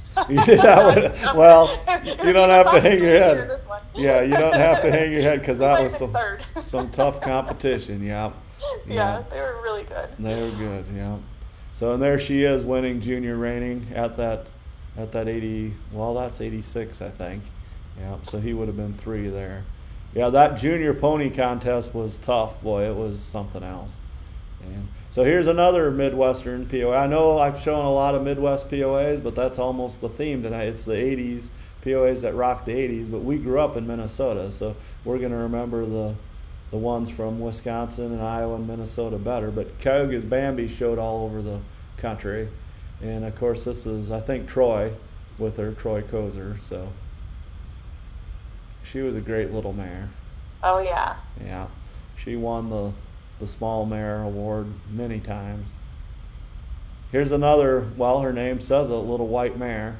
And this is Taylor Thompson from Oklahoma. Oh, I was hoping you'd have a picture of her. Everyone loved the little white mare. Everyone loved even the announcer. The announcer loved saying the right. And in first place, the little white mare. Right. Well, there's an award named the Little White Mare. I don't know if they still do it. Tracy can come on and say, but there was a Little White Mare award for years and years. It might have been an equitation award. I'm not sure on that, but yeah, I threw that one in there because that's one of them you mentioned, and when I seen her picture, I'm like, yes, I scored. So. Yeah. Definitely. And then there was one of the little girls had like completely decked that pony out in pink. Oh, and so the pony was all white, and then everything was pink, from the breast collar, the saddle blanket, everything was pink, hot pink, and it was just darling. I remember that, and I remember Latch's Peaches. Remember, she was a little white or gray mare. Remember, tiny little mare. She was fast, and yeah, that's funny. Some of those. Well, the whole Latch family from Iowa, that's a great 80s, like 70s, 80s family. Oh, yeah. And I actually have a surprise for you here because I have a picture of someone winning the Elroy Latch Memorial. So not your brother. I know he won it too, but I got a picture coming up, so towards the end. But here's the Grayson family. Of course, they had some great POAs. Here's KS's Bandita Breeze. She became a famous POA. And they also had Series Sparkle Champagne for a while. But here's, I think, first time we've mentioned HH Cherokee Taboo. So she was a good mare. Oh, yeah. You remember Taboo. She ended up in Michigan for a long time, and she was all over the country. So, of course, Lewis has had her sister, Crazy Alice, and that was just her name, but she was another leopard. So they were both good POAs from the East. I think they were bred in Connecticut, those POAs. So, and then here's that picture in color. You know, on the POA podcast, we do it thorough. We show you the black and white, and then we show you the color image. So that's a cool picture. Autumn picture. Bandita Breeze became the mother to one. She ended. I don't know if you know her whole story or not, Susie, but when she got a little older, she went lame, and she became the mother to TX's Dina's Real Miracle. They bred her to a quarter horse stallion that Pat Burton had called the Realist, and out came a all everything mare they call TX's Dina's Real Miracle. She was a grand champion mare. She was actually a little more modern, a little better than her mother, but of course she was by a quarter horse stallion too. So anyway, she became a supreme champion. Spencer's in Oklahoma had her for a long time, and had quite a few babies. And Bandita Breeze had a unique look too because of the four dark. She was white, but then she had like four dark legs. Yeah, instead of white socks, she had the dark socks. Yeah. Yeah. Oh, there. Yeah. See, you say it, I have it. This show's go. I hope all my shows go. I'm going to retire after tonight. Kent and I get along. We've known each other way Everybody, too long. this is the last episode of the podcast. No, I'm kidding. But yeah, she was a cool POA, and like I say, I think it was the Chernega family had her in Florida, and I believe she had a leg problem, and so she couldn't be ridden anymore. But they did get one colt. One filly out of her, so that was good. So here's Doc's Foxy Lady and Sarah Reeks from Iowa, and she was some tough competition for you. Again, you guys were close to the same age, I believe, and the fillies were the same age. They were both 83 mares. So, yep. And you guys I know they went to Minnesota shows because there was a lot of southern Minnesota shows at the time, like St. James and Austin and Albert Lee, and then you guys. We went to Iowa. And you went to Iowa. I was getting there, Susie. You went to Iowa. Of course, Mason City was a good show, and you probably went to Marshalltown and stuff. But and then the national show was in Iowa a couple years around that time. So here's another good competitor from South Dakota. This is Stacy Dugard, and this was her younger one, or when she was younger, KSA Pretty Poppy, and but of course then she went on to ride Doc Sugar Babe, and here she is when they purchased Doc Sugar Babe. So I remember the funny story about this. Kay didn't tell her husband that they bought anything, and they already had her in the barn for like a couple months. And the catalog came out, or the magazine came out, congratulating the Dugards for purchasing this filly. And that's how the dad found out about it. So that's a true story. I got that straight from Kay. But yep, and of course she became a champion. I think a supreme champion. She was she was an 82, so she was a year older than Foxy Lady and Dottie. But she was, of course, she was by Doc's Tough Dude too. So. I think this picture in '86, I believe she won Western Pleasure. She did, yep. Yep, I think that's her Western Pleasure. And you were in there. I was in that class. You placed. Yeah. You placed. I was almost going to put the results, but I either got tired or ran out of time or forgot, one of the three. But yeah, and she was one of those good fillies too. And she was tall. I mean, she needed the 56-inch limit for sure because she's only 4 years old in this picture. But very modern POA. Doc's Tough Dude did a great job as a sire. So I know this is one of your favorites here. This is a mare from California, Diana Prince, and she was a good all-around POA. Again, those dark socks. I didn't realize how many POAs had those dark socks. Mm-hmm. That's Kelly Cody there, and in the photo, yeah. She's is a nice person. We're still friends on Facebook. Oh, that's cool. She doesn't live in Minnesota. Yep. Yeah. And yeah, she and her family were super nice, and I like Diana Prince because she just had such unique markings. Right. And I know she had a really neat, like, Arabian costume, and I don't know. I just remember unique things about different people and kind of what their costumes were, or you know, these weird things like what trailer they had. If they, you know, if they had the. Did anybody ever know who had the big banana? No one ever said yellow that. Gooseneck trailer. Tracy's making sure I'm not saying stuff wrong. She takes everything I say so seriously. But they're not socks. I know they're not socks, Tracy. They're just black legs, but they're like socks. They're, you know, that's like calling a solid a reverse few spot. So yeah. I was the one who probably said black socks. Yeah, well, it's all in fun. But yeah, and here's another picture of her in. Look at all that costume. That's a Native American costume, and that's Diana Prince. And of course, I like her name because it's Wonder Woman. You know, it's the alter ego of Wonder Woman is Diana Prince. So, yeah, she was a cool POA. Yeah, gorgeous. They were really great competitors. She said Tim Chrisman had the banana. Somebody Tim Chrisman! Is that Thank it? you. Okay, they're from back east. Yeah, Tim Chrisman. He had a leopard. I remember that. Yeah. So I didn't remember the trailer. Who said that? Identify yourself, because it says Facebook user on my end.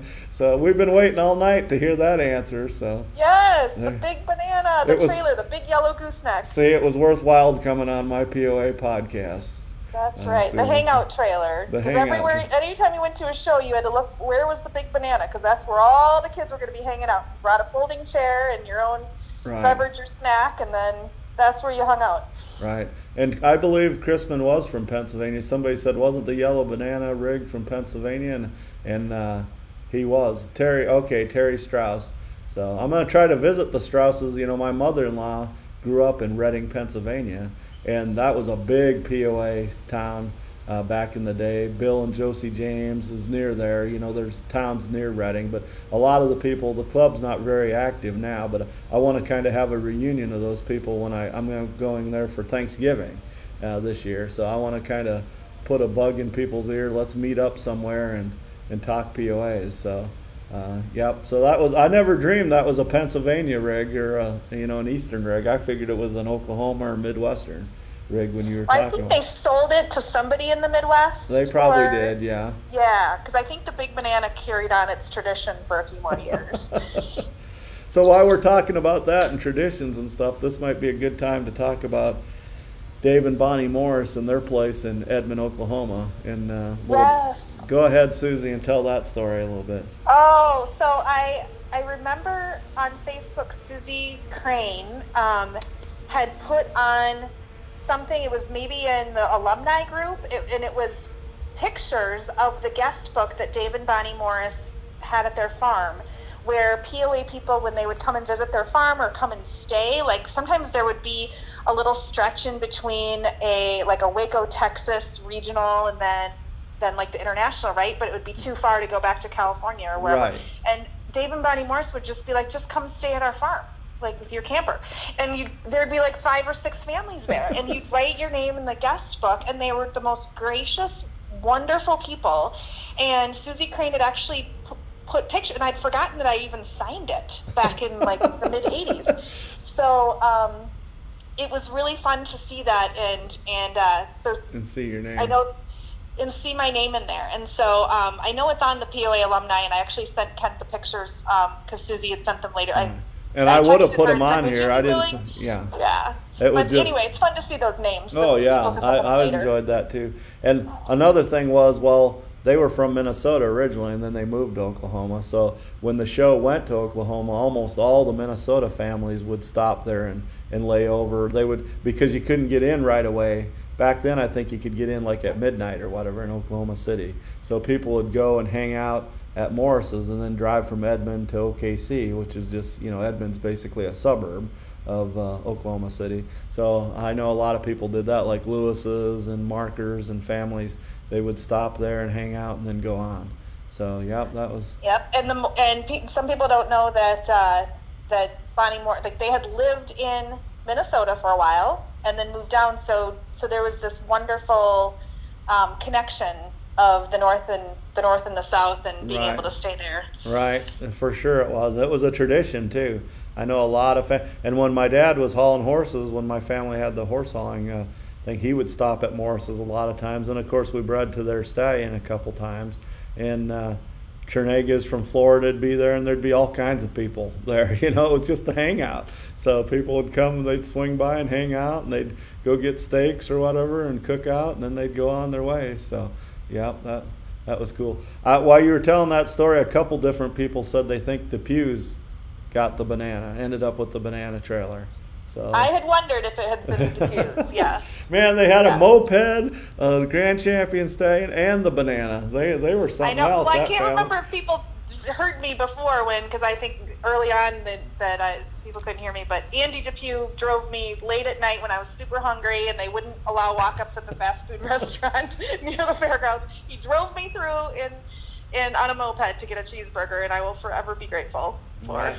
Yeah, that was a good story. I don't know if that made it early. I'm glad you repeated that story because that is a good story. So, and we had a picture of Andy earlier. So, Jen just she grew up as Jen Sparks. The Sparks family loved our stays at the Morrises every year. So much fun. And that's a California family, that would stay in Oklahoma. So, yeah, that's for sure is a cool story. So. Okay, so moving on with the podcast here. If you're just joining us, this is POAs that rock the 80s. Susie Schultz-Huff from Minnesota and I are talking about some of our favorite POAs from the 1980s. And here's Klein's Bold Legend. I know you remember him. Samantha Smith showed him in Wisconsin. And then, of course, the Steen family got him and did great things with him. But yeah, I think they called him BL. BL, yeah. BL. They did. BL was his name. And he lived a long time as well, in their pasture in Menominee. So now he had a very fancy trot. Did he? Yeah. Really I remember cool Samantha showing in showmanship. She showed showmanship. She was kind of a trendsetter that way. She kind of crouched down a little bit and she trotted in a certain way. She had her own style, and then later people kind of copied that, but she did it. She didn't stand up real tall. She kind of, she did it on purpose, and she did well in showmanship. But it was like she was getting closer to the horse, to the pony. That way. So here's Moonsong Leo. He was just one of the many famous POAs the Koroleskis had over the years from Brodhead, Wisconsin. Of course, they stood Doc's Built Tough for a while, and they sold Cinnamon Straw. They made him a Supreme Champion, then sold him as a young age, and then Jeff moved on to this gelding, Moonsong's Leo. You showed against Jeff's sisters probably, and Jeff Lisa Korleski. Lisa, yep, yeah. And I think they called him Fire. They could have, yeah. Fire. Because look at his mane as that kind of fiery red. Yeah. And they had him, Don Abel had a stallion in Wisconsin, and this one was by him, I believe. And then Becky Warner's gelding that you showed against DA's King Leo was by that same stallion. So, yeah. Okay. I didn't realize they were related. I'm pretty sure they're brothers. Yeah. So here's a Doc's gelding, Doc's Bold Prince, and this is Kelly King. Kelly made a name for herself showing JBJ's Made of Straw, but then she went on to this gelding. Of course, her brother JJ showed him too, more in the 90s, but she did well with, this was a Gold Prince gelding. And of course, Jerry, her dad, just went into the Hall of Fame. I don't know if you knew that, but they put him in the Hall of Fame, inducted him this year, so that was good. Wildfire, they said Susie is what they called him, Wildfire. Oh, okay. Yeah. All right. Wildfire. See, there we have great viewers on Blackhand and Beyond. That's right. So here's another famous POA, Pokey Plotted. I remember Pokey Plotted well. She got famous for selling for a lot of money, but she did other stuff besides that. But yeah, she was on the cover here in 1985. And here's Shoto. Shoto was famous in the 70s, 80s, and 90s. So he, from the Denny family in Kansas. I'm going to do an episode on the Denny's one of these days. It'll probably be a 3-hour episode. But I was going to say, that's going to be a long episode. You might have to have part 1 and a part 2. Yeah, I might have to, yeah. Because just reading all the placings, that's going to get tedious. So I'm just going to say they did a lot of winning. Okay. But, yeah, so Tracy said, can't forget Pokey Plot. Yeah, Shoto became the winningest POA ever when I did the studies back when I was a young guy, 21. I did the leading sires and breeders, and he was the number 1 at the time with 54 wins. He's been passed by a couple now, but still 54 wins by one pony is a lot at the national show. So of course he rode 2 generations, of the same family competed with him. So yeah. So here's a cool picture I thought you'd like. This is the High Points, probably an '85, I'm guessing. And I know it is because that's the late Charlie Bropes. He was a great friend of mine, great POA promoter and breeder, and the show was in Ohio, so I know that's when Charlie. And the magazine cut this off, not me, but they were Gary Hamilton pictures. And of course, there's Mary Douglas, and she won the High Point. Kim Sims was reserve, and runner-up was Kelly Bridges. And Tiffany Sparks. Those are all who's who of POA girls in the mid '80s. And then, of course, we just mentioned Jeff Koroleski. He was reserved to John Katzenberger, who would have been riding Darlin' Jill. And so them are 2 cool pictures there. And I know you remember those. Oh, yeah. As well. So since I am a breeder, Susie, I did include some stallions, just not all geldings and show mares. So, so just bear with me. The stallions. Yeah, but I can run through this. We've seen a lot of his get tonight. We've seen 3 of them at least. This is, of course, Doc's Tough Dude, the stallion Doc Demers picked to replace the immortal Double Tough when he passed away at a young age. And Doc's Tough Dude sired Bido Tough Cash that we've seen tonight, Doc's Sugar Babe, and Doc's Foxy Lady, and a bunch more, of course. Doc's First Lady, I think Tom Vickery, or I forget who showed First Lady, but I know they showed. And this is Levi. Levi was famous for a while. He went on to be a famous gelding, Susie. Won the Indiana State Fair like 5 years in a row.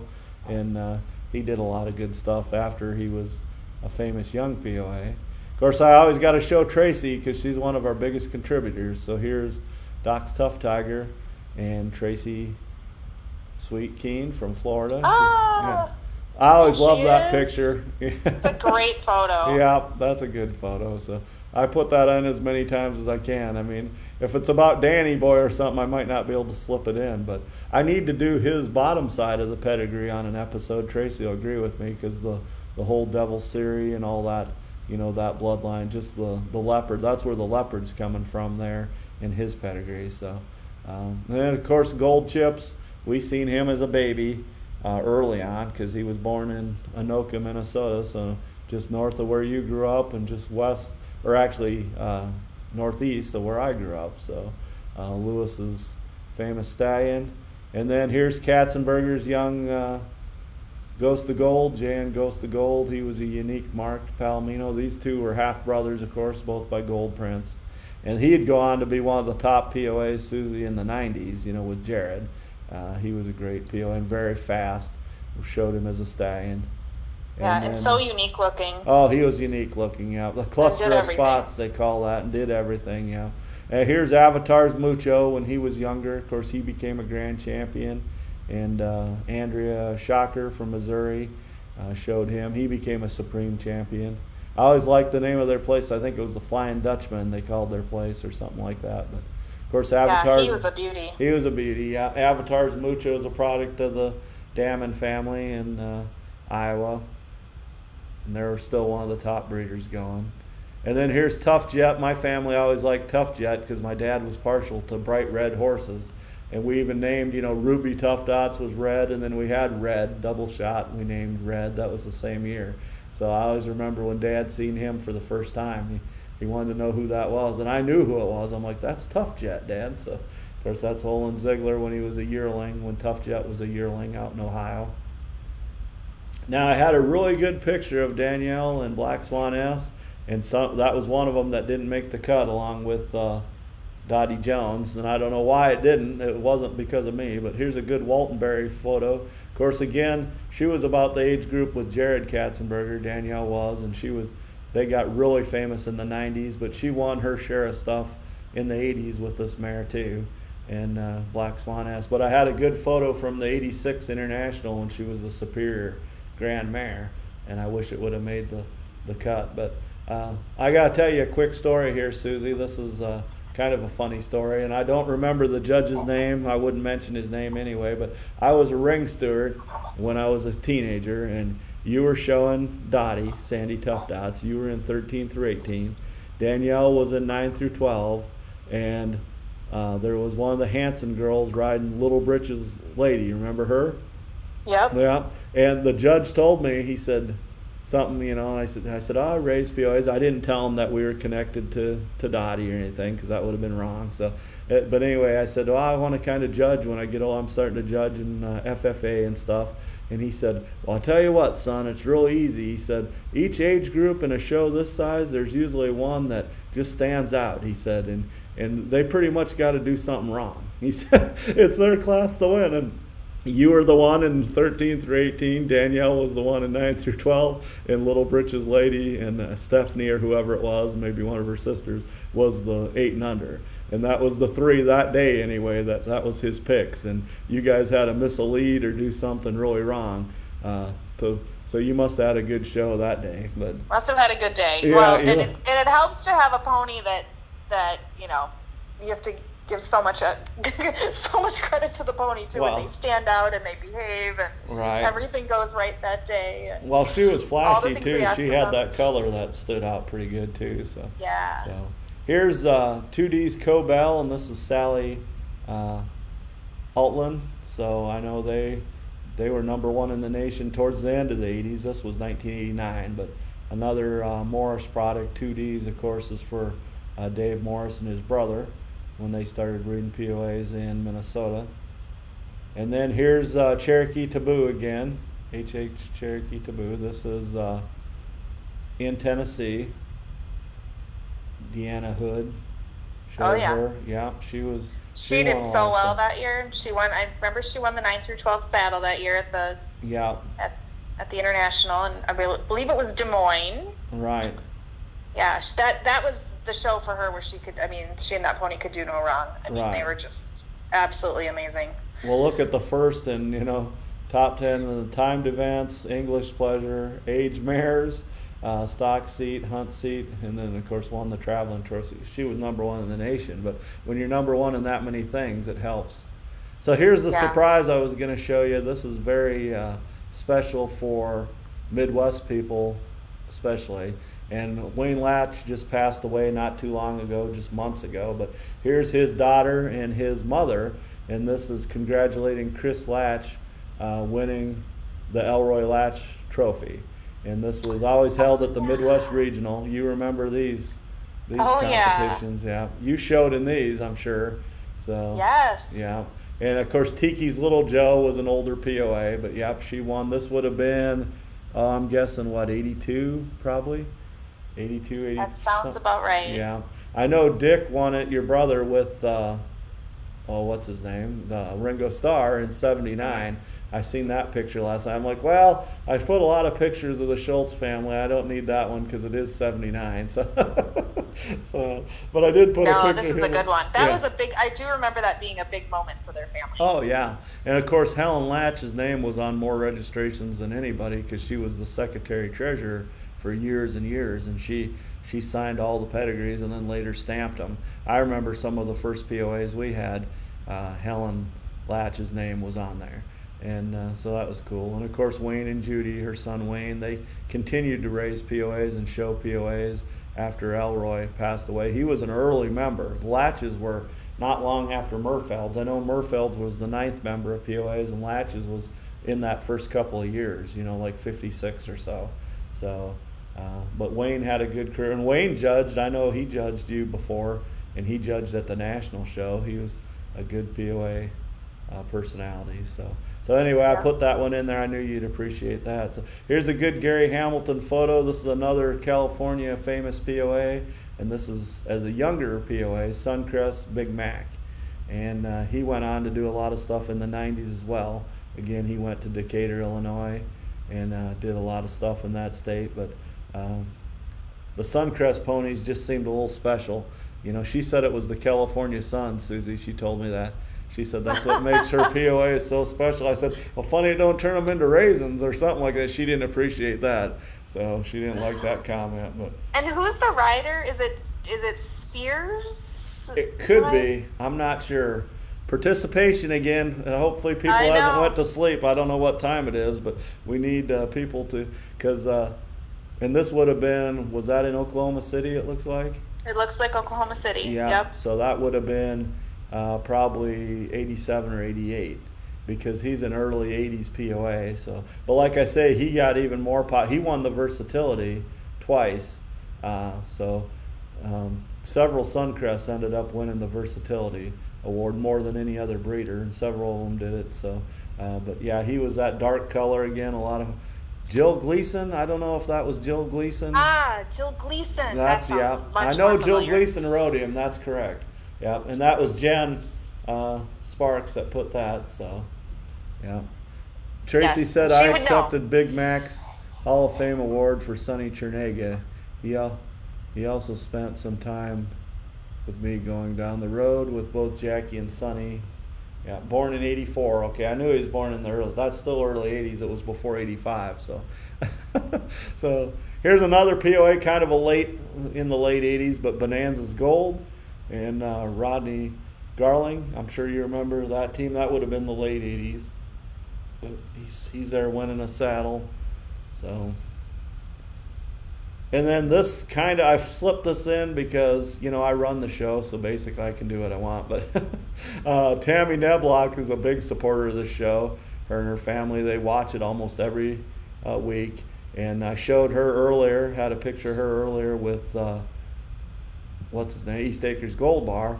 And this was the young one she won the JPFC with, or the 19 and over early on in the late 80s. This would have been 89. And this is Lucky Lad. And her sister, Lorena, won a bunch of stuff with Lucky Lad in the 90s. And there's a cool picture in the pine trees there. That's a beautiful picture. That's why I included that. He was fancy. Yeah, he was fancy. Of course, they were a famous family from Illinois. Yeah, he was a fancy POA, South Dakota bred POA. And so even though he didn't become that fit, he did win a big futurity in the 80s. So. Now here's a photo that Jen sent me, Jen Sparks. She's got a married name now, of course, like we all do. Well, I don't, but this is should be in the Hall of Fame or in a museum. I'm going to start a museum someday, hopefully with POA's blessing. This is I'll need help with some of the kids, but Powwow Zip Bars is on the left, and then of course Suncrest Uncle Sam, Series Sparkle Champagne, so arguably two of the top geldings ever, and then of course the great Do Everything Grand Champion mare Black Swan S on the end. So those are four big names. Susie, if you added up all the international show classes that those four won, I mean, it's in the hundreds. Yeah, I couldn't even add it up. Yeah, and I do that. That's what I do as a hobby, and I wouldn't even want to add it up. So, but yeah, them are four legends that somebody had the, just the perspective to take this picture in 1991, and that's the year I graduated, 91. And anyway, that's a cool picture. I know, of course, Danielle's on the right, and then I believe that's Lauren. Grayson, yes, Lauren that's Grayson. Lauren. Is it Nicholas Sparks? I think it's which of the Sparks brother. He's one of the Sparks brothers. Hopefully Jen will come on here. Yep. But I have no idea, and I apologize, but I don't know who's on Powwow Zip Bars. But obviously they were a good team because they deserve to be in this photo. So. And this is a Dietz photo from the early 90s. But all these did well in the 80s, of course. Suncrest, Uncle Sam, a lot of his best days were in the 80s. And Powwow Zip Bars was he was born in the 60s, Powwow Zip Bars. And then, of course, Black Swan was born in 82. So I think Danielle probably graduated in 93 or 94 was her last year. Dan Sparks. Oh, Danny. And okay. Jody Garner. Thanks, Jody Jen. Garner. I'm so glad Okay. you're watching. You need to watch every week, Jen. So it's earlier out in California, so she's not getting sleepy. So yeah, I've had to interview a few people from the East, Susie, and if it's a 2 or 3 hour show, it's getting to be 9, 10 o'clock out there when I'm interviewing them, and so I always got to keep that in mind. But yep. So. And now I included this one because I know Sarah Honor, I think you guys were pretty close, weren't you, showing? Yep. Yeah. Yep. And there she is in showmanship. That was at Ohio. She is. Yeah, there she is. So it's a fuzzy photo. I got it out of the magazine. But here's a little better photo at the World Show in Colorado. And I know you were at that show. And what was the name? I'll put you on the spot. What was the name of her pony?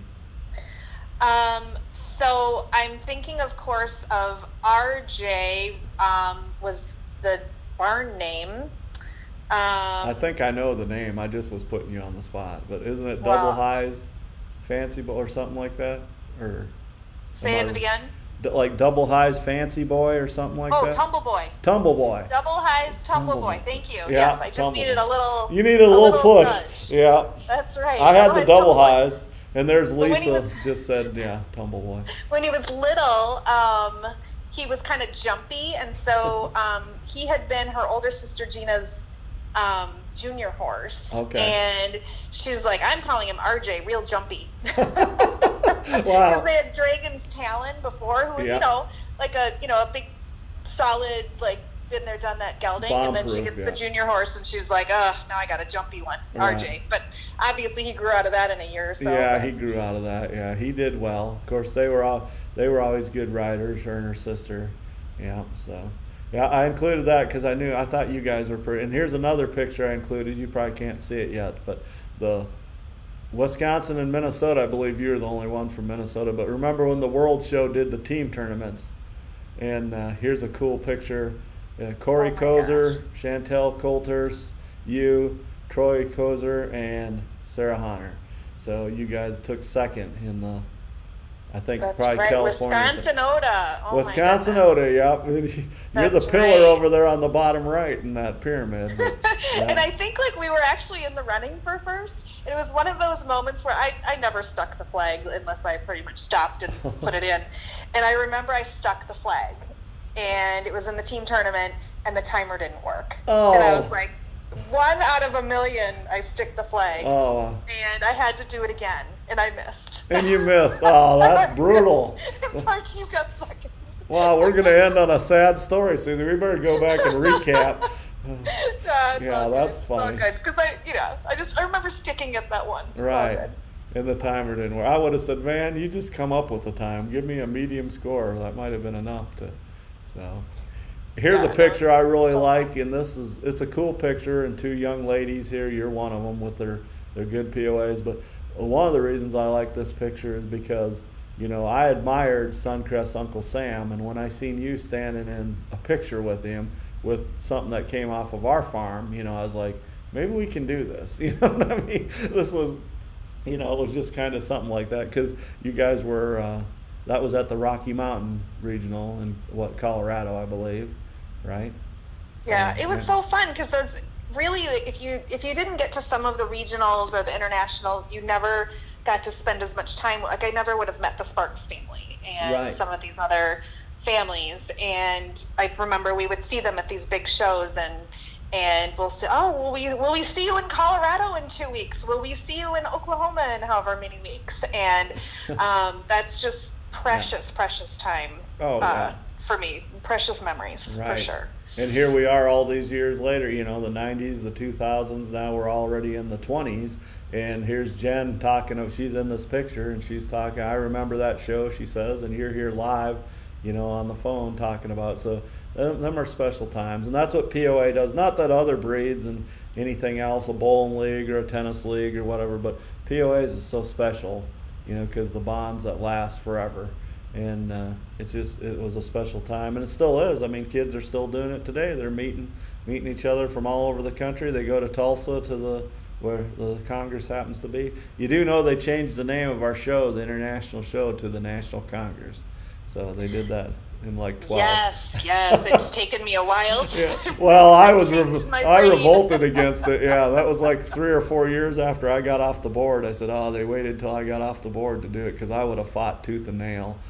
Because it's just, since 1959, it's been the international show. But I'm not going to get political, but it's, and maybe in retrospective, it's cool now. It's the National Congress. But yeah, Tracy Sweet just said special time in my life. So I know a lot of people feel that way that grew up in it. So, Yep. And it wasn't the time of, now and we did live in the city, so we did have to have our pony at a training barn or whatever, because we had to board the barn at the barn. But there hadn't been at the time a lot of big time trainers. Like the kids did so much. Oh, they did. And we didn't travel with a trainer. There's a lot has changed in just the horse world in general for kids. And well, I remember your mom telling my dad, "Don't tell people that we board out."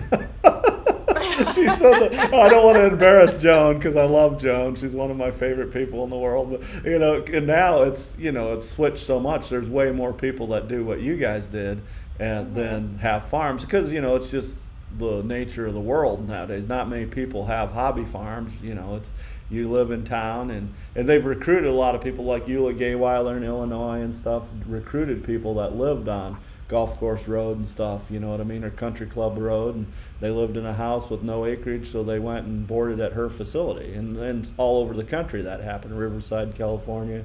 So it wasn't just you guys, but that is the thing. That's not the trend. That's pretty much the norm now. And then of course, like you said, the trainers come to the shows too, but yeah, things have changed. That didn't happen as much then. No, that didn't happen. You rarely saw a trainer, with maybe at the sale or something to pick out a prospect, but you didn't see him on the back of a POA at a show. So yeah, but things have changed, and I think the height kind of did that too. The height change allowed for that more.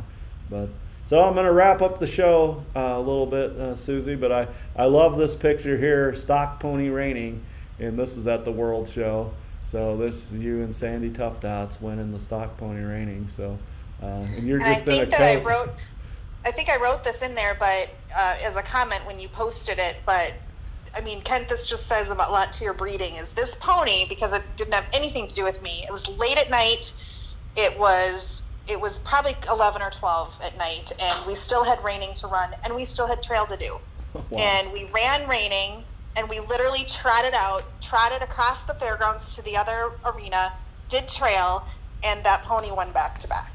Like, what pony would do that but a POA? Right. Honestly, that had zero to do with me. I was exhausted, hungry, tired, whatever. And I mean, it was all. And that was after a day of showing. That was a long day. Yeah, they are. And that's one thing they still have in common that they did in the 60s and 70s and all the way up till today. Is they're just amazing ponies, and they're bred to do everything. They're a little more specific now, specialized, especially they're trying to get reining in more, but the pleasure is what took over a lot, and then people breed for halter. There's still some people that concentrate on halter because you halter so much the first couple years before you can ride them, but there's still a lot of POAs out there like Dottie, Sandy Tough Dots, that could do anything, and she looked good doing it too. So, but I think you had a lot to do with it. I'm glad she went in your hands. She could have went to someone that wasn't in POAs, so it was a good collaboration. So yeah, pony of a lifetime. Pony of a lifetime. Yeah. Well, I know we all should be so lucky. Yeah. Well, I know it helped me to say, well, I could, I'm going to do this when I get older, and I did until the price of hay got to be $10 a bale, but. I raised POAs for a long time, and it was because of these memories, is a lot of it. So, well, I hope you enjoyed talking about the 80s, Susie. I think we hit on a lot of great POAs. No offense if we missed. I mean, there was thousands of them, so we couldn't talk about every single one, but we talked about a lot of them, so almost 100 of them. And it was fun catching up with you, Susie. You have to come back and be a guest again some other time. I'll try to get the phone working properly. Anytime. All right. Okay, well, thanks for joining me tonight, Susie. Thanks, Ken. All right. Bye. All right, so that was my good friend, Susie Schultz Huff. We haven't seen each other in a long time. She grew up probably about 60 miles from where I grew up in Minnesota, and she showed POAs all through the 80s, 70s, and 80s. Her family got in when she was a little girl. Her brother was a good rider as well. Great family. I loved her mom and dad, Ron and Joan. They were both school teachers. Just really good people to know, and would do anything for you type family. Kind of like what we still have in POAs, that type of family. That never gets old when you run into a great family like that. So I hope you guys enjoyed the POAs that rocked the 80s, and I hope Susie and I nailed it as far as getting the topic across. We didn't talk about pop culture that much. That was kind of just a lead in anyway and a joke. I was going to talk about the difference between Dirty Dancing and Roadhouse, who liked what movie better, but we don't have enough guys on here to support me on the road. Again, I want to apologize if there was a great POA from the 80s and we didn't mention it. Of course, I would have. I just, run out of time. So I want to thank everybody for watching the show. tonight we did run almost 2 hours. I am going to just give a little quick what's coming up. We have some great shows lined up for you guys. Of course, this was episode 35. Next week on the 15th, I'm going to have 2 guests. It's going to be about Dakota Chrome, which is in Minnesota. And for a long time, she had I'm a Few Spot Dream. She's not using him any longer, but of course she had him, raised a lot of great POAs out of him and other stallions she used as well. And he was a son of one of Bud and Bertie Campbell's stallions, of course, a baby they raised, Campbell's Dreamcatcher. So that's going to be the second feature of that show. So Dakota Chrome and then Campbell's POAs, Bud and Bertie Campbell from Rochester, Minnesota. That'll be a long show. Lori's going to join us live from Minnesota. Back east is going to join us as well. She's going to talk about the later part of the Campbell's program as she owned Campbell's Zippo and then his famous champion son, Campbell's Dreamcatcher. Then on the 22nd, I'm going to have one of my go-to guests, Ashley McKenzie. Of course, she grew up in POA. She's just down the road in Edmond. She has a great stable down there, Silver Wind, with a whole bunch of POAs and POA kids eager to ride. So we're going to talk about Silver Wind, and we might kind of do a fun show about talking about pedigree those POAs that those kids ride today. It's kind of cool to see. I know they would like just to tune in and watch some of the heritage of the pedigrees and stuff like that. The 29th is going to be one of the special shows for me. Again, one of my mentors in POAs. I've known this lady since I was very young in POAs. She helped my family out in breeding and stuff, and that's Jackie Guthrie. So, of course, the JBJs. That'll be on the 29th. That'll be episode 38. And I'm going to have a very special guest, someone that knows Jackie quite well, her friend Tammy Verzi. We'll catch up with Tammy in the beginning of the show, talk about some of the things she's up to, like the magazine and the Breeders' Challenge for Charity. That year-end magazine, Tammy just knocks it out of the park. And, of course, she's invested in some of Jackie's horses over the years and partners, and she's got some great ones. And hopefully we can have Jackie live as well. On that episode. And then April 5th, we're going to have the Leonard and Joan Lewis. There's some great POAs. All 3 of their kids won High Point saddles and POAs. Of course, their grandson, Jeremy Poitras, showed for many, many years, his whole career in POAs. And a younger person in POAs, new to POAs, Jackie Hall is going to be our guest that night. And we may have a guest representing the Lewis family as well. But I like the Black Hand and Beyond. We have Black Hand part and then the Beyond part. So the Lewises will represent more of the history and then talk about what Jackie Hall's doing there. And she's either in southern Minnesota or northern Iowa. She has a training facility. April 12th will be a pretty cool show. I know a lot of people want to tune in for that. It's in the early stages. That'll be episode 40, and that's the hardship clause show. So I'm going to talk about my theory on the 4 hardships, so you'll want to tune in for that, see if Tracy argues with me or if she agrees with me. I'm not going to give too much out on that, but we'll have a lot of pictures and we'll show a lot of different hard ponies that were hardshipped. So that's my schedule for now. Of course, we always got a lot of great farms we need to talk about Lannons, Lammers, Cayugas, Rutledges, and them are all coming down the road. We just need time and where are they now segments and stuff like that.